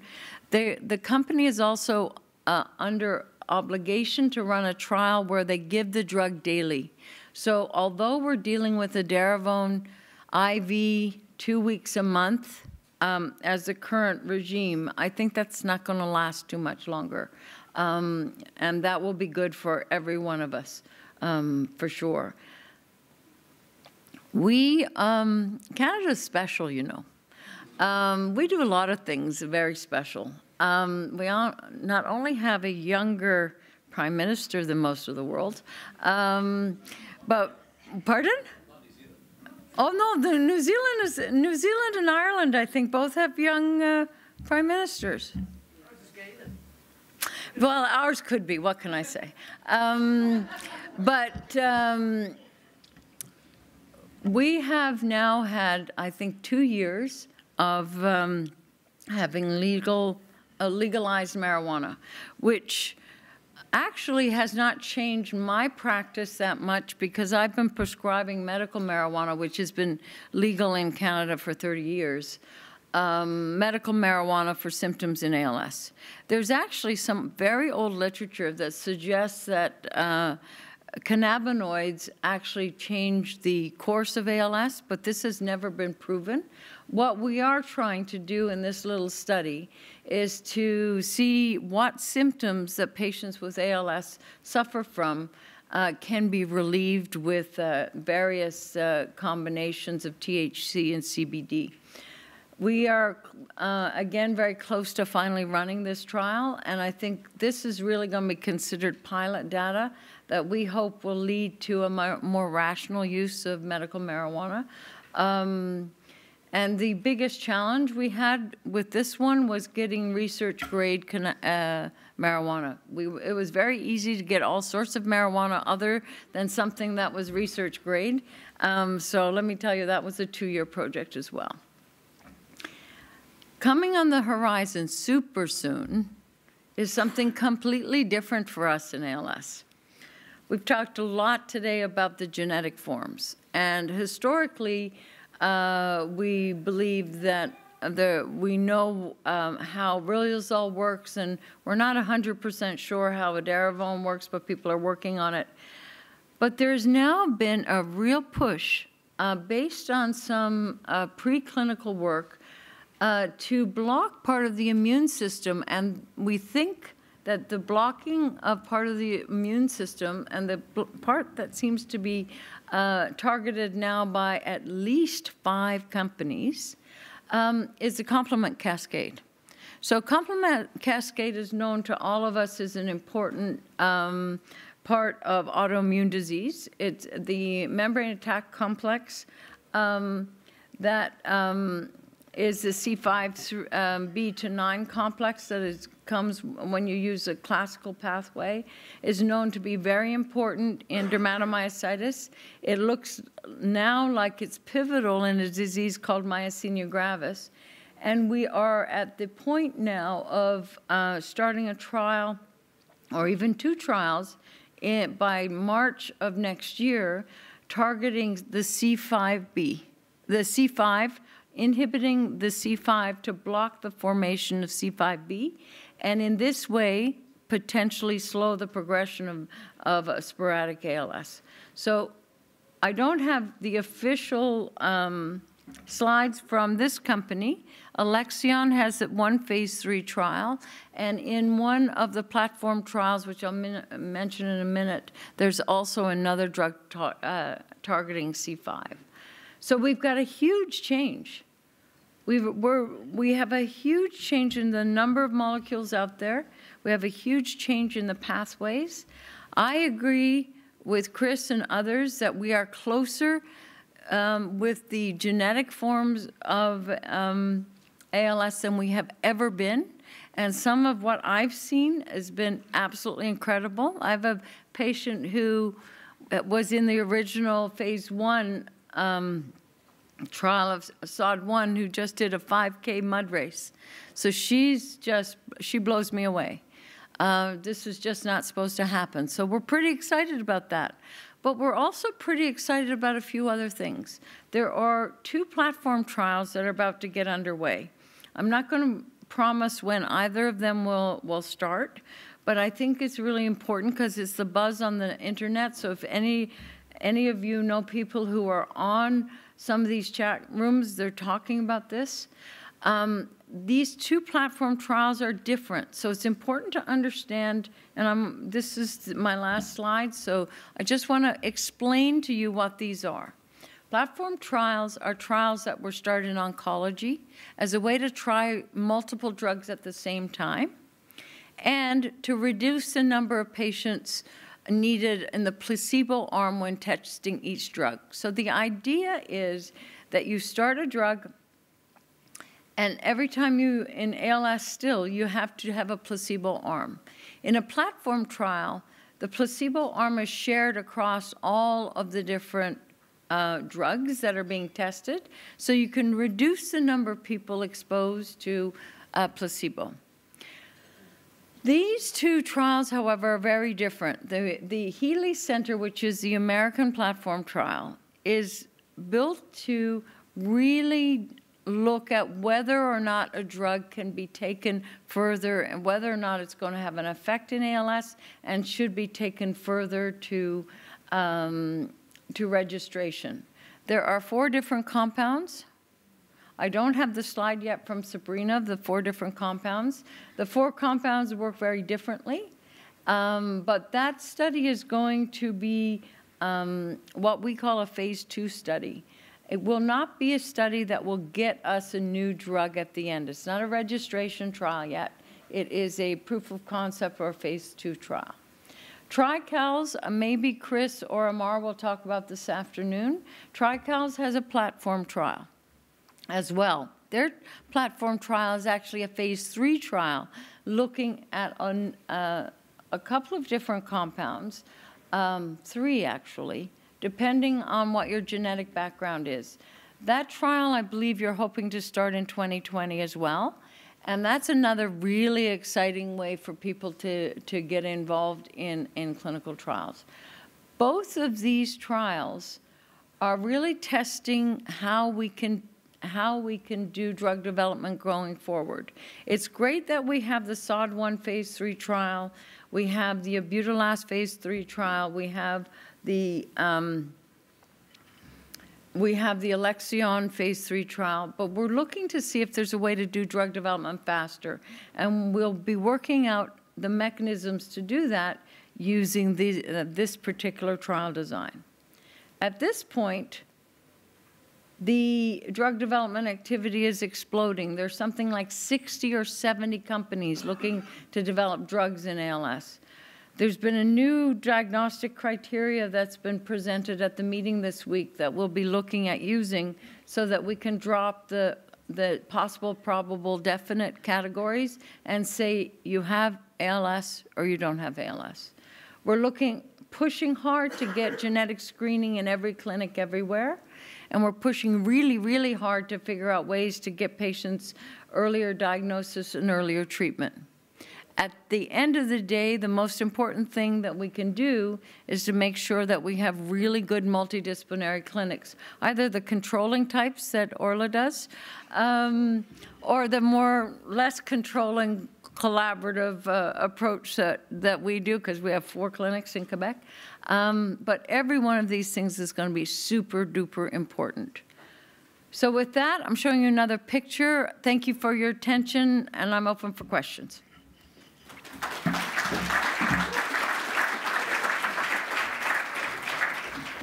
Just a question for Angela. It might be a really stupid question, but why is the respiratory fall-off such a contraindication to registering for the trials? And if you had respiratory support, can you then be registered? So that's a great question, actually. And it's one, in fact, I debated yesterday. The traditional reason that the respiratory parameters have been used as a cutoff for inclusion into trials is, in part, we want patients to be able to live long enough to be able to finish the trial. And in part, we're looking to, if we have a positive effect, which we hope we're going to start having, that we will see that patients don't end up on ventilator assistance because they're on the active drug. There is going to be a push to change that. That push will happen probably at the same time we give up on placebo arms. I don't think it'll happen before that, unless the drug is not a drug that is supposed to modify the disease, but rather a symptom management type of drug. I think it's almost time for us to let go of that in the symptom management trials, because it doesn't make sense. What if it halted the progression? Would it not be as good if it halted the respiratory decline as doing another, Right, and I think as soon as we start seeing that, we'll be able to move away from it. It's just a matter of getting a drug that we can clearly demonstrate works with our current technology, and we're waiting for Martin to give us something better. So tell Martin to hurry up. Thanks.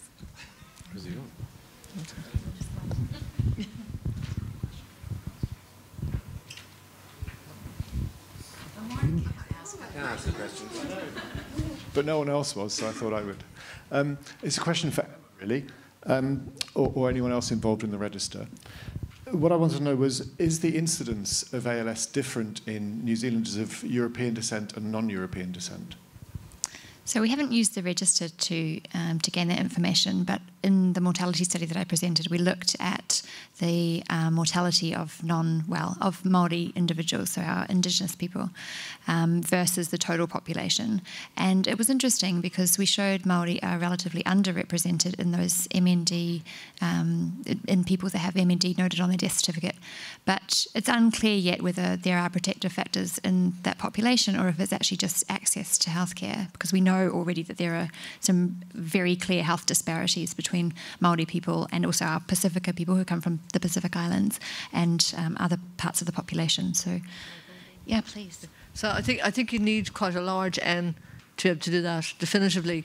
I mean, registers really have to mature to be able to know whether the information that you have is accurate. And we'd say maybe for the first 3 or 4 years, you can't really use the data in the registry, and you should really only interrogate the register for up to maybe a year before the date that you're looking at. But as you know, there is a pretty compelling evidence now that the ancestral origin, like I said in my talk, is a significant determinant of risk. And that study that you discussed, the global burden of disease, that Giancarlo Logrosino published, they have corrected actually on that study for access to healthcare. And there's a study in the US as well that was corrected for socioeconomic status and access to healthcare. And it's still the case that ALS is a Northern European white male disease primarily, with some variation, and that the rates are lower in other populations. So it's pretty clear that that's the case. Yeah. So I suspect that your rates are similar because your population that you're drawing from is primarily Northern European, Irish and English, or English and Irish maybe.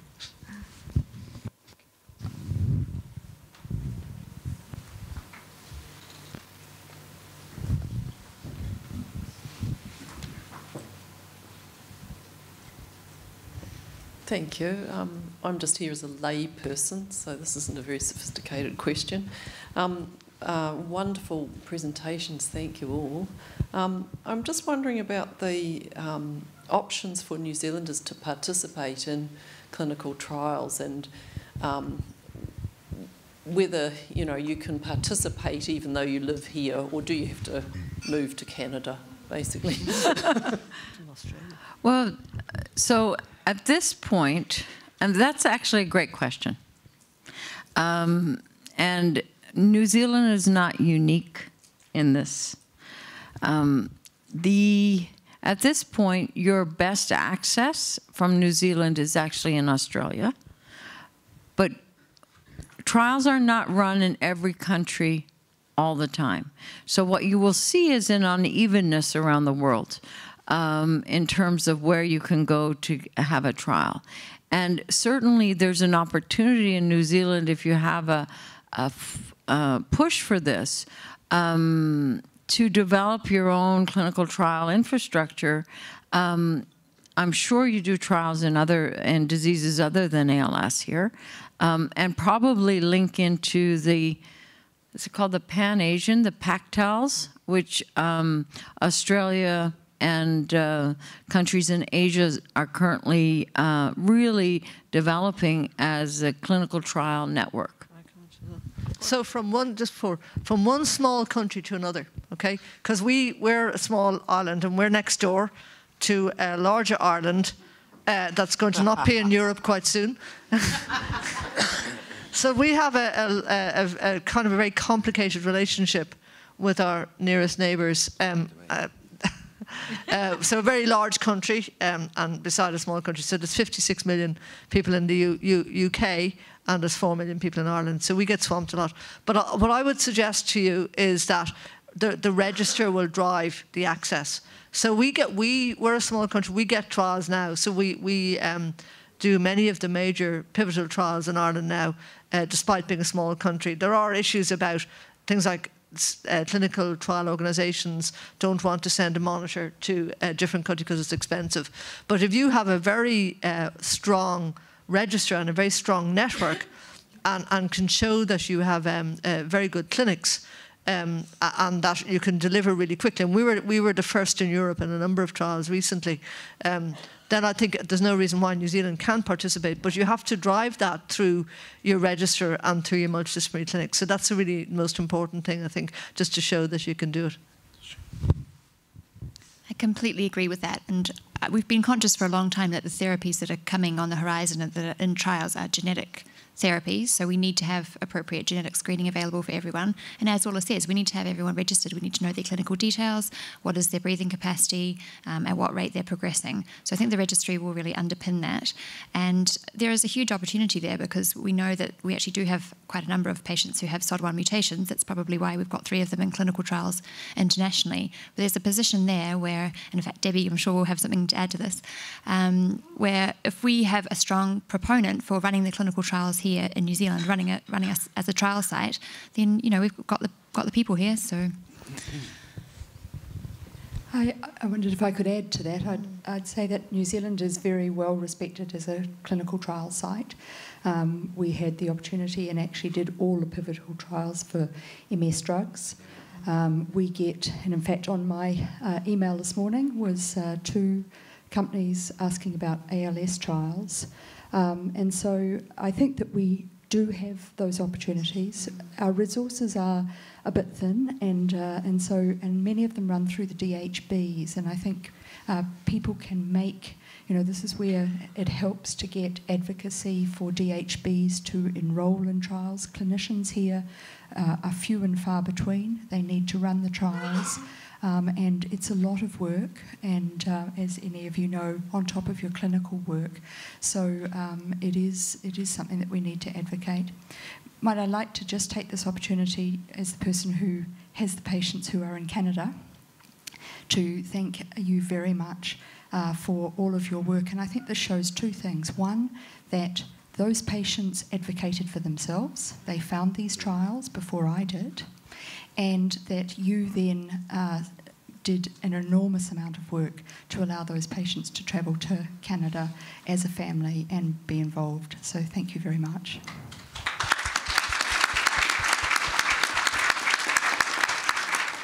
I think that's probably a good place to close the session. If you have any other burning questions, we'll... One at the end. Okay, we'll go for one more. Tony.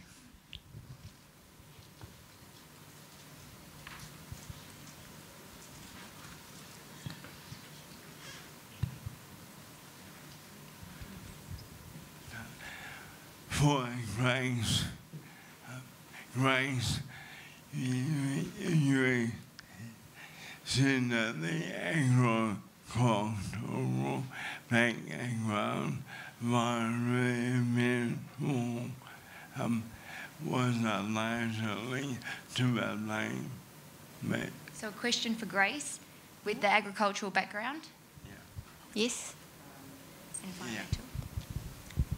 Yeah, so... And is that backed up by other studies internationally? Is that backed up by other international studies?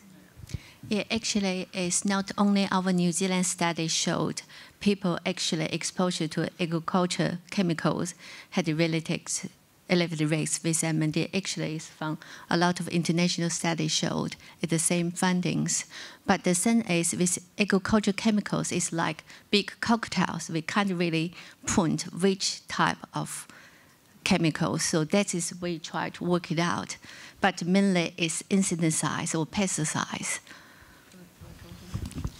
So there's a big European study called Euromotor, the population-based studies in Ireland, Italy, the 3 sites in Italy, and the Netherlands. Yeah, and so we looked at this and using job exposure matrices, and we saw a similar sort of pattern, but the trouble is that all of those exposures are linked to one another. So if you see one exposure, you tend to see many others. I'm not quite sure what to do with those data. I'm not sure I completely believe them in our studies either. And it was driven in some populations more than others. So I'm still not very certain that that's really the case. I think we do need to do a bit more work on it, I think. So right before lunch, I'm going to do a plug for Amar, and hopefully he'll mention it. Amar and Dr. Keogh from Italy did a debate at the meeting last week. And Amar's position, Dr. Al-Shalabi's position, is it's all genetic.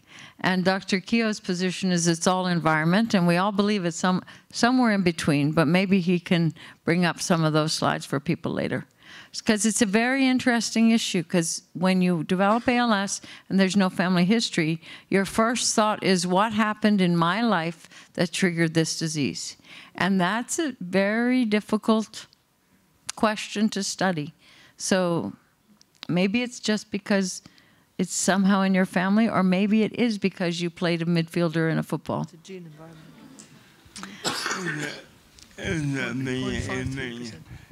No, nothing between, say, pesticides and development. Is there any known links between pesticides? Is there any known links between pesticides and cell development? Cell development. Is there any known links between pesticides and cell development, for example? I mean, there's links between basically anything and cell degeneration. It's really about context. It's about how much of a thing you deliver to a cell and in what context. So, I think we also have to recognise that I can give you a case report from the 1830s, which you would read and be in no doubt that it was ALS. And that predates, a lot of industrialisation and chemicals. I think we have to weigh that